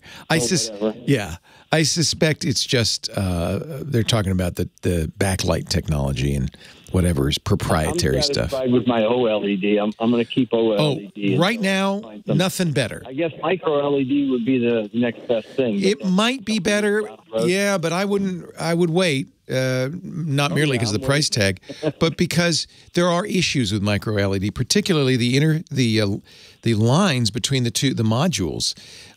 Sometimes are visible. We were able to see those on the micro LED screens at CES in January, so that's not a good thing. And I think they're going to have to solve some problems. For now, if you're willing to spend the money and you can make your room a little darker, OLED is the best picture available. If you want a brighter screen that you can keep in the living room, say, without having to pull the curtains, then some of the newer LED backlight technologies are very good. You're going to see Apple's going to use micro LEDs on its iPads and its desktop and laptop computers starting this year. So those are fairly inexpensive. You're going to see more of those very soon, I think. All right, Leo, thanks. Hey, great question. Yeah. LEDs. It's really an alphabet soup, Tom. It's crazy. Yeah. Yeah. Stay warm, stay safe. All right. Take care. Yeah, I think I don't think manufacturers are helping anybody with all of these QLED, ULED, ONED, and whatever else, because they're really just talking about different kinds of backlights. They're still LCDs. I think they don't want to say LCD. I think that's part of the problem. They just don't want to say it. But it is. It's an LCD. And so there are really only two very different technologies, LCD with varying backlight technologies and OLED. And of the two, OLED is definitely the best picture. Peter's in San Gabriel. He's our next caller. Hi, Peter. Hi, Leo. God bless you, and thank you for taking my call. Same to you, sir. Thank you. I have I'm going to be getting a camera for my computer now. Okay. I got it from Amazon, and it's the one with the cover. You cover the lens when you're not using it. So good. Nice privacy feature. Like yeah, I like that. Yeah. More and more laptops are doing that. I think it's a really good idea. And my desktop, I want to make a call from there to do my Bible study Zoom meetings on Wednesday night. Nice. But I don't have a phone. I don't have a phone list or anything. I don't know how to make calls from my computer. It's connected to the internet, so I guess I have the ability to be able to make calls if I have a good habit. Yeah, you need what's called a VoIP program, Voice over Internet Protocol program, like Skype. A free choice that's a good choice is Google Voice. If you go to voice.google.com, you can set up a phone number people can call you on, and you can call other people from that phone number. And if they're in the U.S., it's free.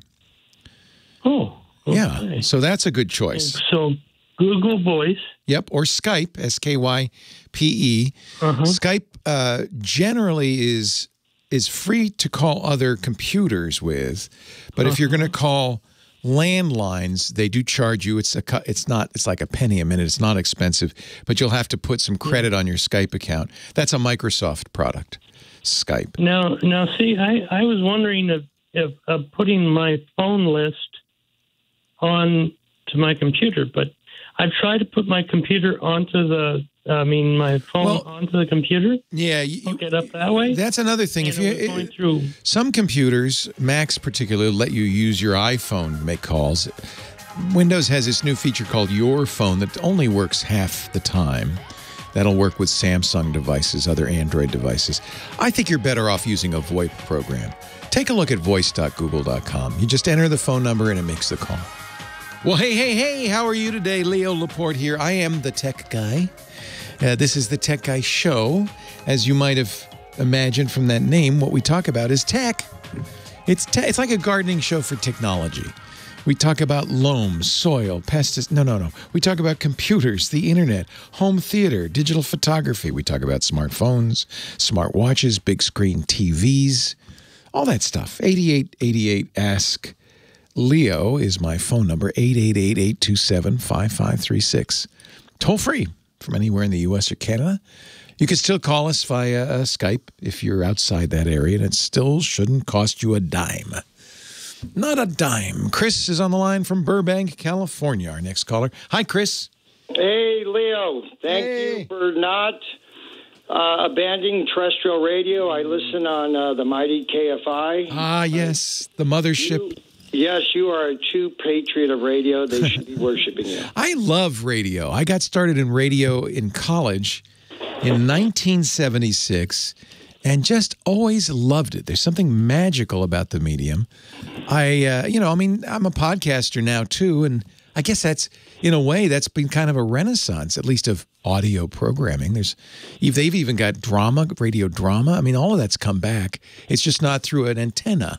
But I am very glad to be working in radio still. Well, no, and you've been part of that renaissance in the medium, so they should be very thankful to you. Thank you. And I'm sure Alvin Toffler's estate's very thankful.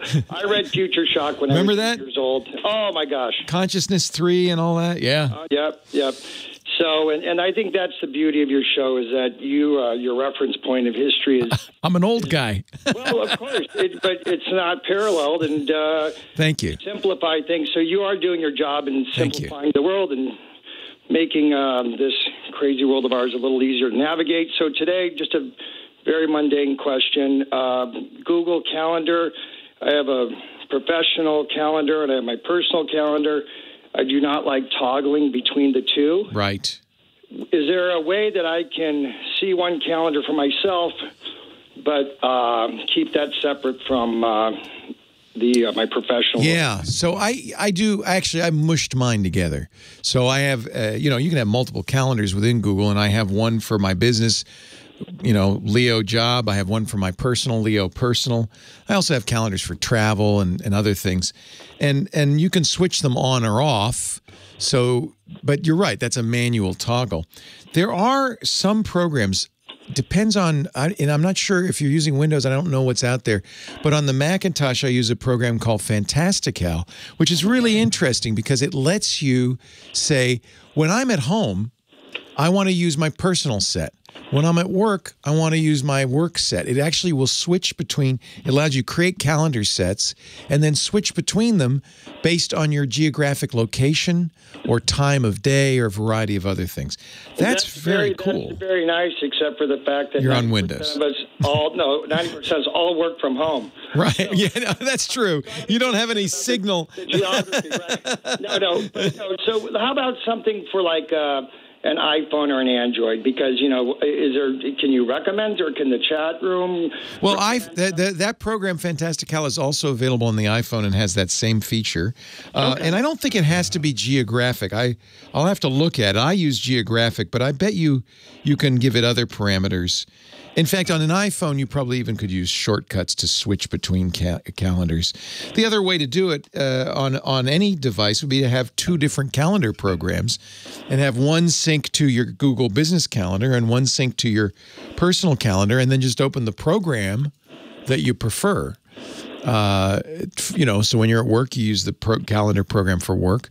The problem, most people just use what came with a computer. So both Mac and Windows and iOS and Android, they all have their stock calendar app. But in all four cases, there are third-party apps that you can use as well. So you could use the stock app for work and a third-party app, for instance, as your business. But it's F-A-N-T-A-L. Fantastical.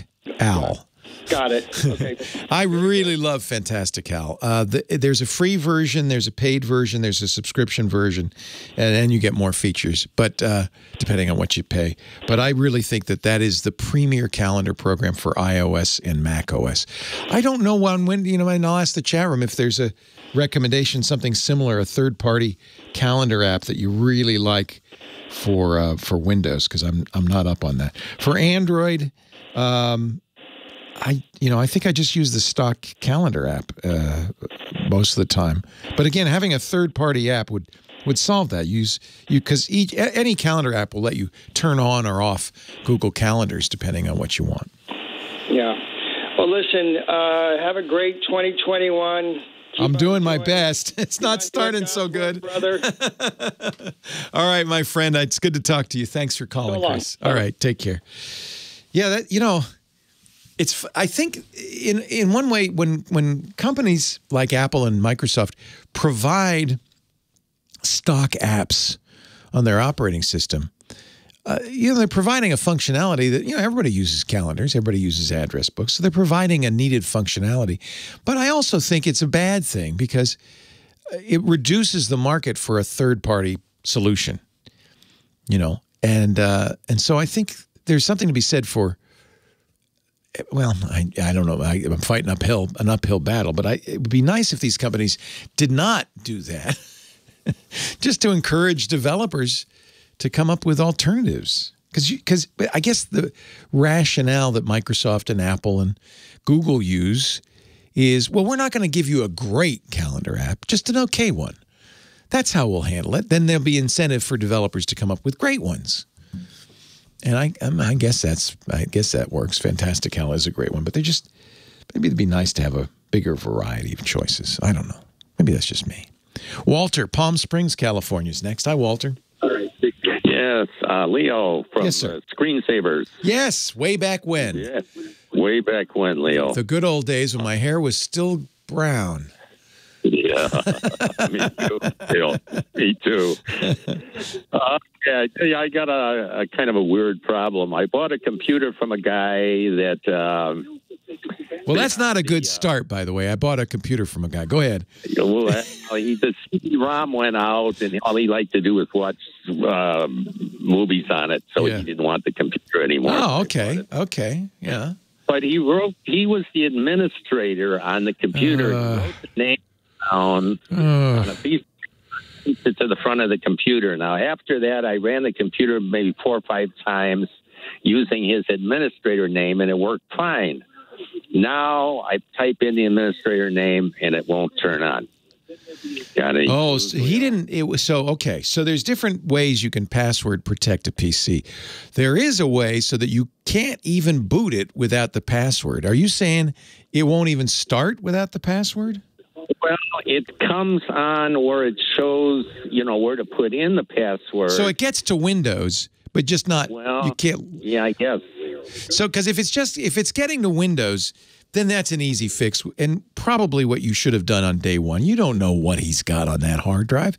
You should get a copy of Windows, wipe out the hard drive, and install a new version fresh with your administrator account on it. Now you're going to lose. Part of the reason people do this is, well, hey, I've got Office installed and all this stuff, and you can use it for free, but you don't have a legit license. There's always the threat that he's left other crap on there that you may not want, like spyware, malware, who knows? So it's always, when you buy a used computer, always the best policy to format the hard drive, wipe that sucker off, and install a fresh copy of Windows. Now, if he has locked the BIOS, if he's locked it so that you can't even access the drive, that's another matter entirely. And those, frankly, are very, very difficult to override. There probably are ways to do it depending on where that lock is. But if it's just a Windows password you're lacking, I think this is an opportunity. $90, buy a copy of Windows. Truthfully, right now, I think that you can use Windows for free for 10 months. So through Halloween. So go. Maybe now's the time to download a copy of Windows and test it for 10 months. And then when the 10 months comes up, you either buy it or you start over or something. But yeah, it's a really good idea to get rid of that entire operating system. That's a risk, having that on there. You don't know what he left on there. Yeah, I think a lot of times people think, oh, I got this great deal. The guy had everything installed. I don't have to buy Photoshop. I don't have to buy anything. Yeah, besides that being ethically sketch, it's fraught with peril. Fraught. Our show today, the other thing, by the way, if you want to do it completely free, is maybe put Linux on there instead. That's not Windows, but it's a very capable operating system. It's absolutely free. ubuntu.com is Ubuntu. That's a free one. A lot of people like that one. I personally am a fan of Manjaro Linux, manjaro.org. If you're a little bit geeky, put that on there instead. Wipe out Windows, start fresh. It's more secure. It has everything's free, including there's a free Office suite and all that stuff. I think that's a better way to go. And if you love Windows, just, get a copy of Windows.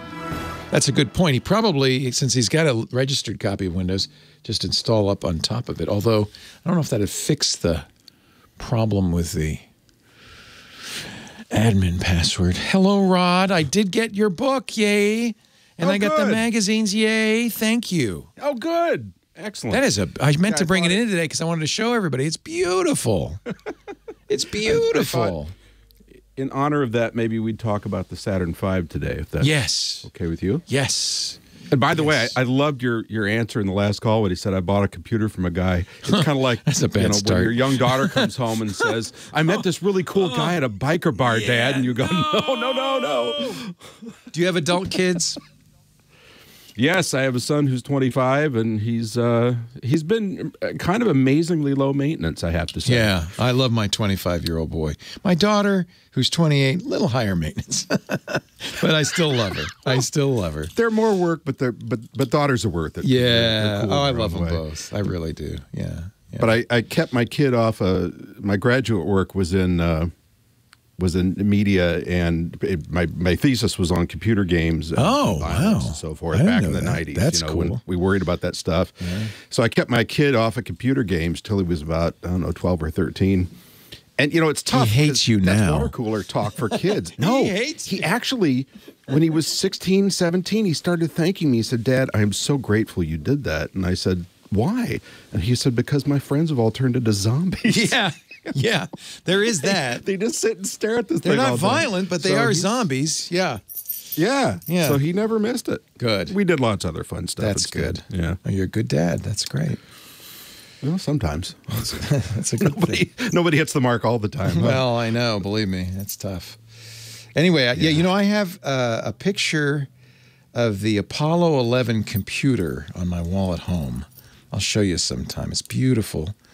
I interviewed a guy who did a book that took pictures from the Computer History Museum, and they had the modules in that Apollo 11 computer, and it's a beautiful image. He actually, after I interviewed him, said, I'll send you an image. What do you want? I said, I want that Apollo 11 picture, that computer, because that's incredible. And there was two. There was the one on the landing module, but there was, which I think I have, the LEM one. And then yes, and of course on the command capsule as well, right? But the LEM one is the one that did error 1201. Right? 1201 and 1202, which just about tanked that landing. But thanks to Margaret Hamilton, they made it. Amazing story. Amazing. Love the pictures in your book. It's just a beautiful book. I just love it. It's on our coffee table. To do, and I bet. And God bless Buzz for the forward. Oh, man. Oh, man. Anyway, we'll talk in a few. Leo Laporte, the tech guy, 8888 Ask Leo. That's the phone number. Paul is on the line from Bethesda, Maryland. Hello, Paul. Hello, Leo. How are you today? I'm wonderful. How are you? I'm doing great. Hey, I'm not going to hold you up too long. I have a very quick question. Sure. I need to use Zoom, but I don't trust Zoom, and I don't think I ever will with their security updates. So my question is, I have a Mac, and can I get to Zoom as a guest user without my data on my other accounts being compromised? Yeah, Zoom now has a web interface that I think would be secure for you to use. So last year, Zoom got in a lot of trouble because the way the Zoom installer worked, it installed a web server on your Mac, which they did for, somewhat rational reasons. They wanted it so that if you saw a Zoom link, you could click it. If you didn't have Zoom installed, the web server would go, okay, would get Zoom, install it, and you'd get online. So it was a convenience thing. But the problem is, even if you uninstalled Zoom, the Zoom web server would continue to run on your Mac. And at one point, Apple got so irate because Zoom didn't fix it that they just blocked it. And that's, I'm sure, where your, kind of visceral memory of Zoom being unsafe comes from. They did not I think, do the right thing last year. I'm sorry, it's now 2 years ago in 2019. Of course, when the pandemic started, everybody started using Zoom. A lot of people said, "Oh no, this thing has all sorts of problems." Zoom took it very seriously, and they hired consultants, some of the best people in the industry, some of my actual heroes in security, to fix it. And I do believe they've done a lot of things to make Zoom secure. There's still problems, there was a renegade, I guess I'll put that in quotes. They claim it was a renegade Chinese employee just a few months ago that killed Zoom accounts if you mention Tiananmen Square, which of course the Chinese government's very sensitive to. And it is the case that most of the Zoom coding is still done in China. Yes. So there's reasons to still be a little suspicious. On the other hand, it's pretty hard not to use Zoom if all your clients and colleagues start Zoom calls, right? That's correct. It's like, I thought most people would have FaceTime, but it's Zoom it is, it seems. No, unfortunately. I would far prefer to use something from Apple. I trust them a lot more than I do Zoom. But I will reassure you that, people like our security guy, we do a Security Now podcast with Steve Gibson. He's taken a look at the white paper, at the people Zoom hired, like Katie Masuris, and they even bought a company called Keybase at keybase.io, which I was a big fan of, real crypto experts. And they've implemented end-to-end encryption and done things pretty much what you should do to make it so more secure. So I feel like it's more secure than it used to be. I understand your hesitance. There is, I believe, a web version. I think that would solve at least that issue of installing Zoom. Right. But, the problem is there's no third-party tool you can use to join a Zoom call. You have to use Zoom. That's the thing. What I had planned to do was use it through Safari and have my account set up through a Gmail I think that's good. I think that's all prudent. And then come as a guest user in my Mac with that. And hopefully absolutely it wouldn't get into my other account. You are doing everything you can to isolate Zoom. Safari's going to sandbox it. If you're in a guest account, as you know, the Macintosh, when you log out of that guest account, wipes everything. It'd be very hard for Zoom to do anything nefarious under those circumstances. So I think you're okay.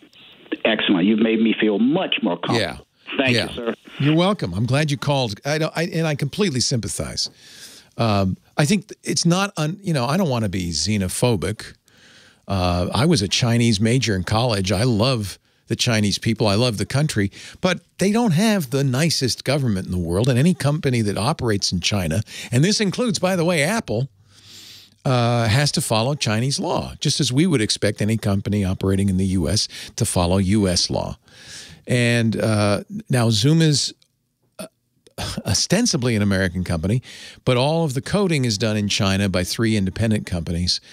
That's some cause for concern. I think it's reasonable to assume that if the company is in China, run as a Chinese company, that the authorities in China have access to anything that company does, including putting a back door in the software.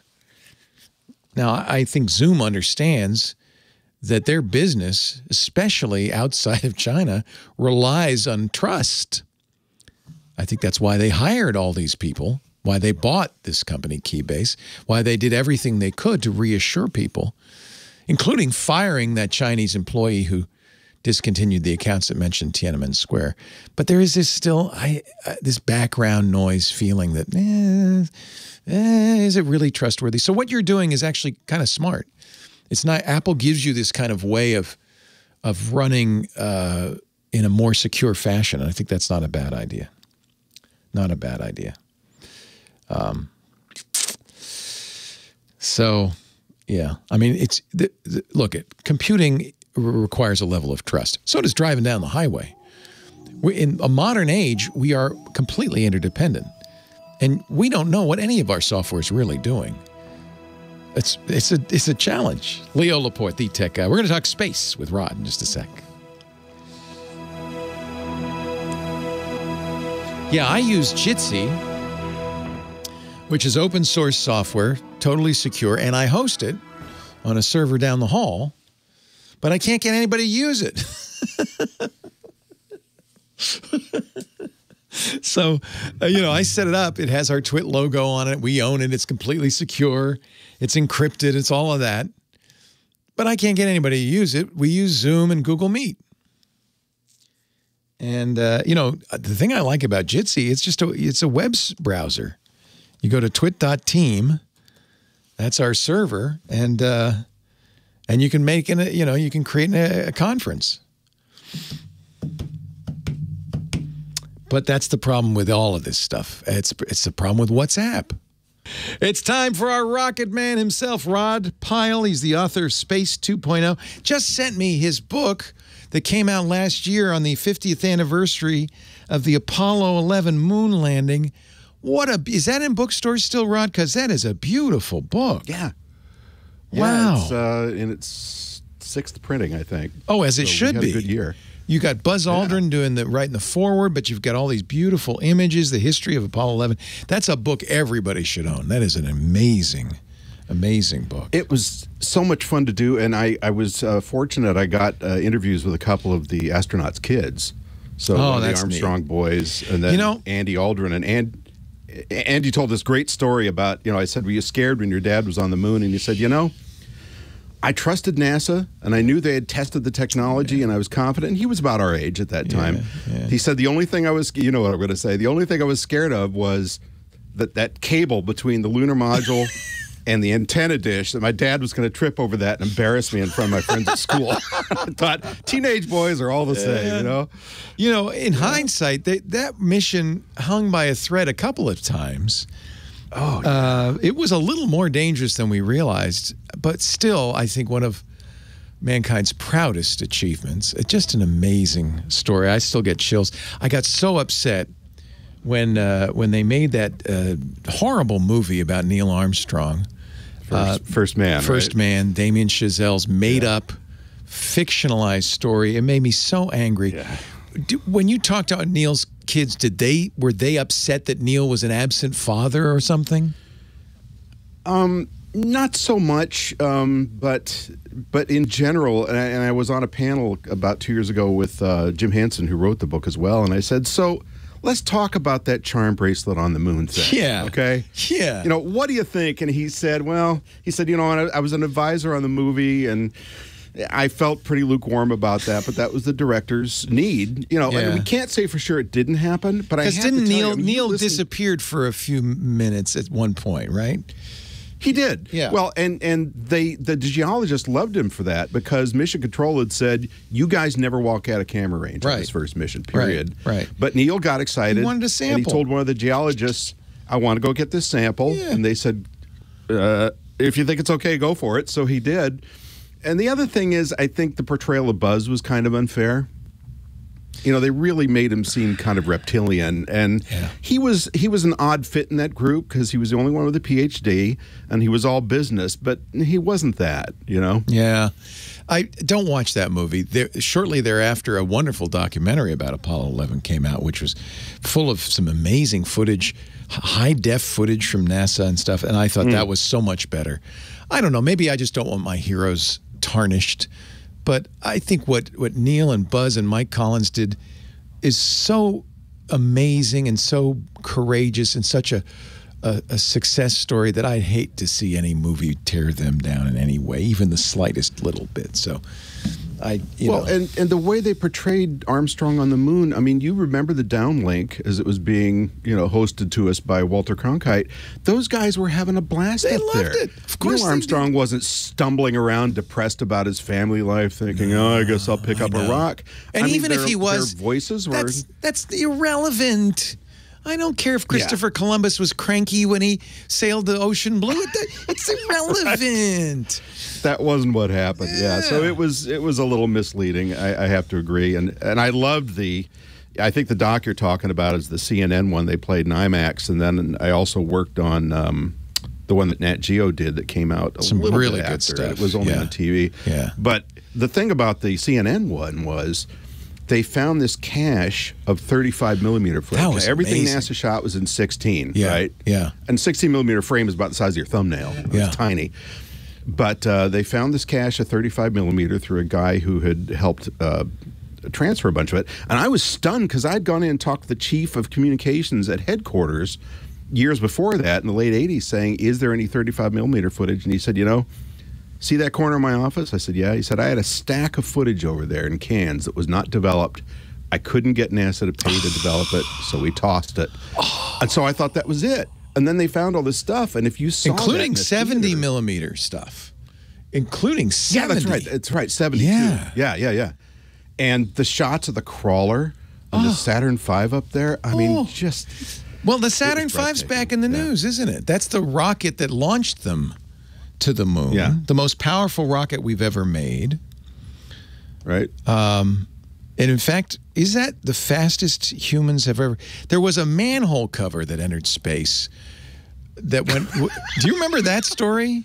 No, I don't. That's a cool story. During nuclear testing in the 40s, it was probably on the Bikini Atoll, I'm not sure where it was, a manhole cover got launched into space at 125,000 miles an hour. And they believe it crossed the plane of Pluto in 1961, and it's still going. And for a long time, that was the fastest man-made object ever launched into space. But I think maybe the Saturn V got even a little bit faster. I'm not sure. I don't think it got quite that fast. That's pretty the fast. fastest trip they did was, I think, coming back from the moon from Apollo 8, if I remember correctly. And they re-entered at 25,000 miles an hour, so not quite that fast. I think the fastest now, faster than that manhole cover you're talking about, was New Horizons.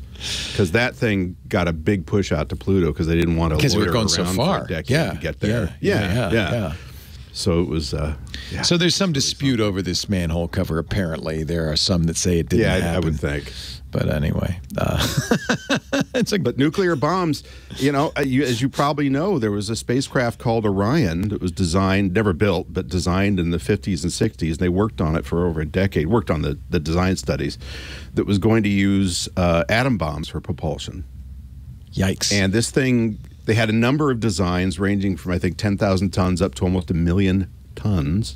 So, you'd have this thing that's 100 feet across and you're all sitting in your Barco loungers like they did in those 1950 movies, chewing gum and waiting for the Big Bang. And it would eject a small nuclear warhead every few seconds. And they'd go off and they would go out the back and it had a plate called a pusher plate. When these bombs exploded, the force would push the thing forward. Freeman Dyson was one of the principal designers on this thing. And I think what was the saying? It was Mars by 1965 and Saturn by 1970 or something, because it could attain those kind of velocities because you've got this continuous acceleration. Wow. But they realized, it wasn't so cool launching things as nuclear bombs off of Earth, and Dyson calculated it would only kill a few people per year statistically, and when you look at how many people, not bad. well, but think about the Corvair, right? Which killed think far about auto more. accidents in the 60s, That's right. Yeah. You were losing 30,000 people a year then, but they decided that. I remember the controversy when we launched, and I don't remember what vehicle it was, a nuclear fusion reactor. Or fission reactor in one of the long voyage satellites. And there was some concern if that should blow up, that would be a problem. They launched a reactor called SNAP-10 in, I think, the late 60s, early 70s. And that was a very small fission reactor that worked for a while. There was some concern about that, but it was kept very quiet. Was that Cassini? The big flap was about Cassini. and Galileo both had. Yeah. They had isotope heat units. They had a little plutonium plug that just gave off heat, and then thermocouples converted that to power, as did the Voyagers. I won't spoil The Martian for you, but it is a big part of that fabulous novel and movie. Where he just scienced the heck out of it. Mr. Rod Pyle, always a pleasure. I don't know what you wanted to talk about. I completely hijacked your segment. I apologize. Next week. Come back next week. Saturn V computer. Saturn V computer, because we were talking about, I have a picture of the Apollo 11 LEM computer, but the rocket itself had a computer. We'll talk about that next week. Right. And it saved the day. Yes. Add Astro Magazine, subscribe. Rod's the editor-in-chief. If you love space, you'll love that. Space.nss.org, and we will talk again next week, Mr. Pyle. Thank you, sir. Burning up his fuse out there alone. On the high seas.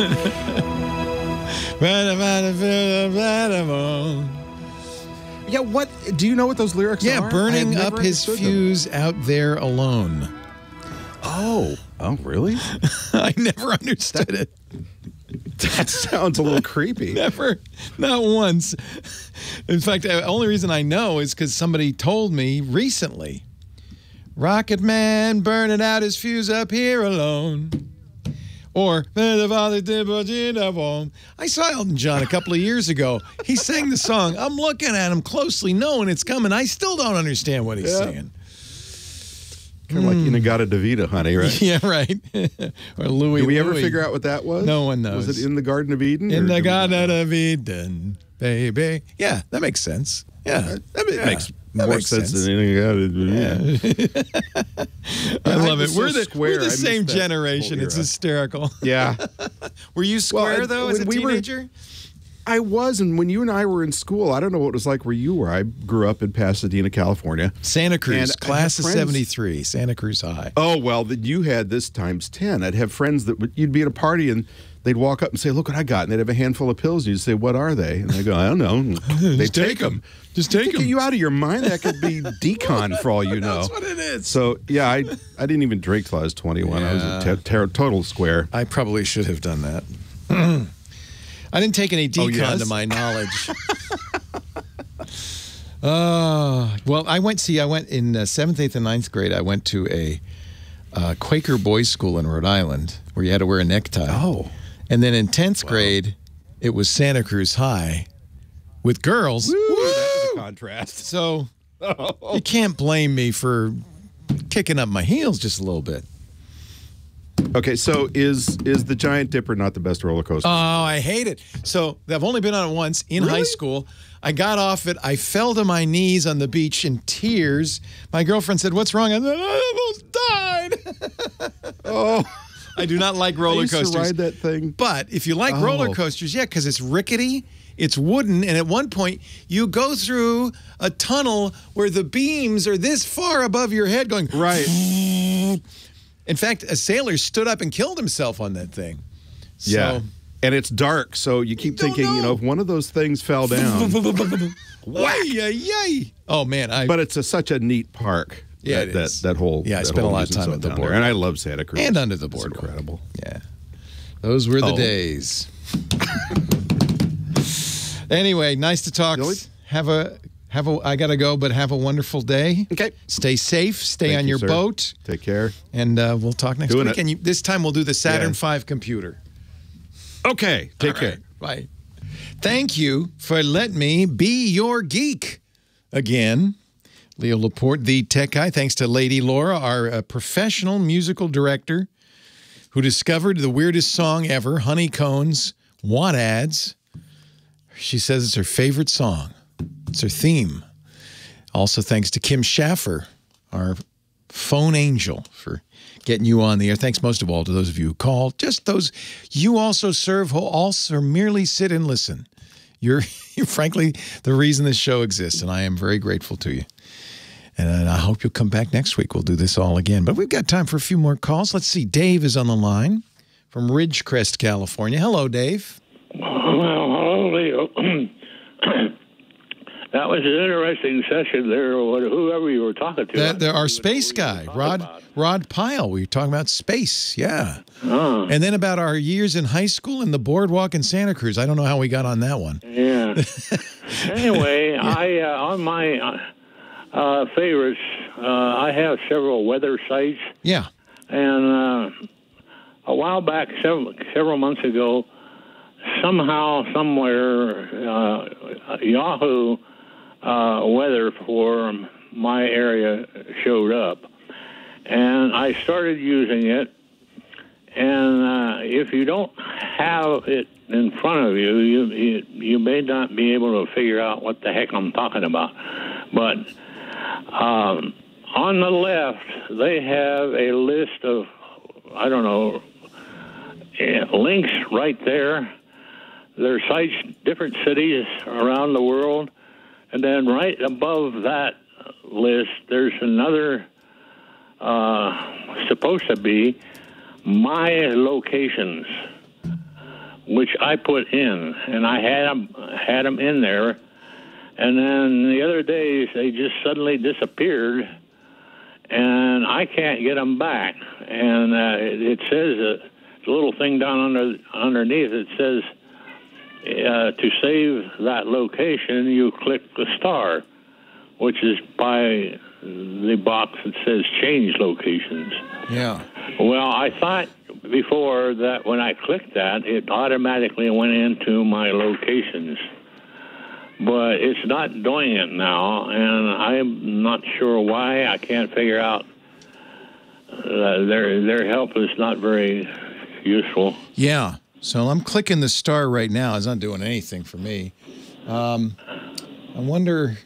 So the way it saves those is a thing that you probably heard of called cookies. You hear people talk about cookies in your browser. And I think there's a general feeling that cookies are bad, cookies are evil, because sometimes cookies can be used by advertisers to keep track of where you're going, things like that. But that's exactly what most sites use cookies for, is to save information like what your locations are. It's not going to save that on Yahoo's server. They don't want to do that. So they just use the browser and the browser's capability to save cookies to save that to your hard drive.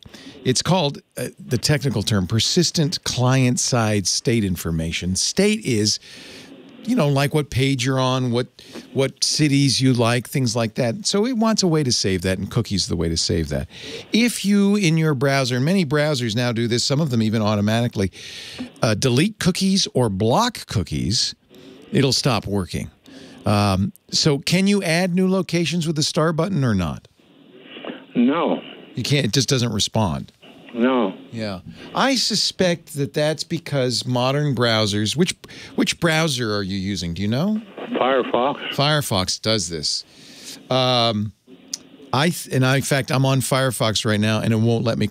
I click the star and nothing happens. And I suspect this is because Firefox has cookie blocking technology built in. So the way, that's okay, but this is part of my problem. People kind of overstate the danger of cookies.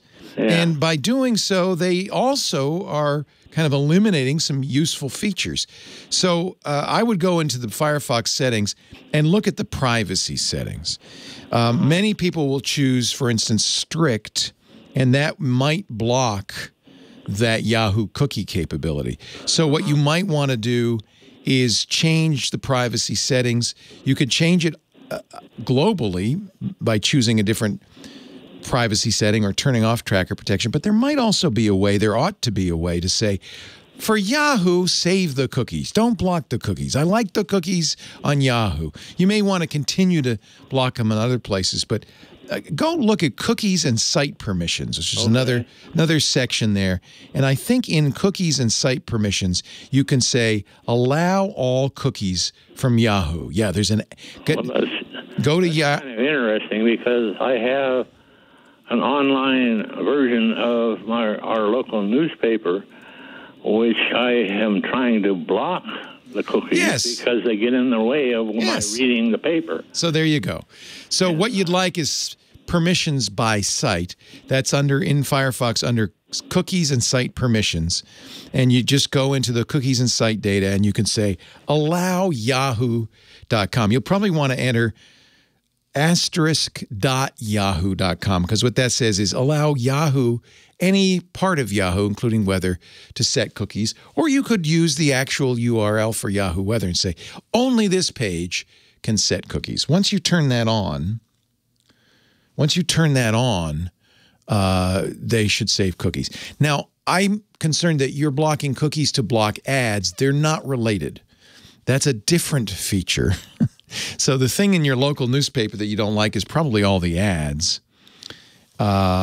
Blocking cookies does not help with that. Cookies got lumped in. In fact, nowadays, thanks to the European regulation, the General Data Protection Regulation, GDPR in Europe, almost all sites, when you first go to them, say, we use cookies, okay? Which has some notably annoying side effects. One, it kind of immunizes you to the whole idea, right? You just go, yeah, okay. Two, it's an annoyance. You got to click every site you visit. That's just a useless annoyance. Three, it assumes that all cookies are bad. They're not. You just came up with a really good reason to allow cookies. And most of the time, that's what cookies are used for. They're not evil. They're just saving state information, just like you would save the state of a game with a saved game. So you can turn, I would say, be less, maybe just unblock Yahoo Weather. And then if you want an ad blocker to make your local newspaper easier to read, remember you're eliminating their monetization strategy. So you may also be eliminating the newspaper in the long run. But there are better ad blockers. My favorite on Firefox is called uBlock Origin. And it's a Firefox extension you can download for free from the Firefox site, uBlock Origin. And that allows you to turn off all advertising. What I would suggest is you allow it on sites where it's just not as annoying, sites that you want to support, because they do need that, just as we need advertising to support us. Those sites rely on that advertising. It's a free site. So uBlock Origin has a big on-off switch under the extension that you can click, and I unblock ad blocking on sites where I want to support them. And if it's not too intrusive. Unfortunately, yeah, it's the case that some sites, especially like small local newspapers, they've just made them unreadable. And it's also a security issue because a lot of these sites are using animation and scripting and other technologies that potentially are dangerous. So I understand why people do it. I have mixed feelings because everything I do is ad supported. I don't charge for anything. And so if people were to block all advertising, they'd put me and your local newspaper out of business. Thanks for the call. And that's a perfect example, isn't it, of sometimes you can be overprotective. Leo Laporte, the tech guy. Please have a safe, healthy Geek Week. I'll see you next time. Bye-bye. Well, that's it for the Tech Guy Show for today. Thank you so much for being here. And don't forget, TWiT, T-W-I-T. It stands for This Week in Tech, and you'll find it at twit.tv, including the podcasts for this show. We talk about Windows on Windows Weekly, Macintosh on MacBreak Weekly, iPads, iPhones, Apple Watches on iOS Today, security on Security Now. I mean, I can go on and on and on. And, of course, the big show every Sunday afternoon, This Week in Tech. You'll find it all at twit.tv. And I'll be back next week with another great Tech Guys show. Thanks for joining me. We'll see you next time.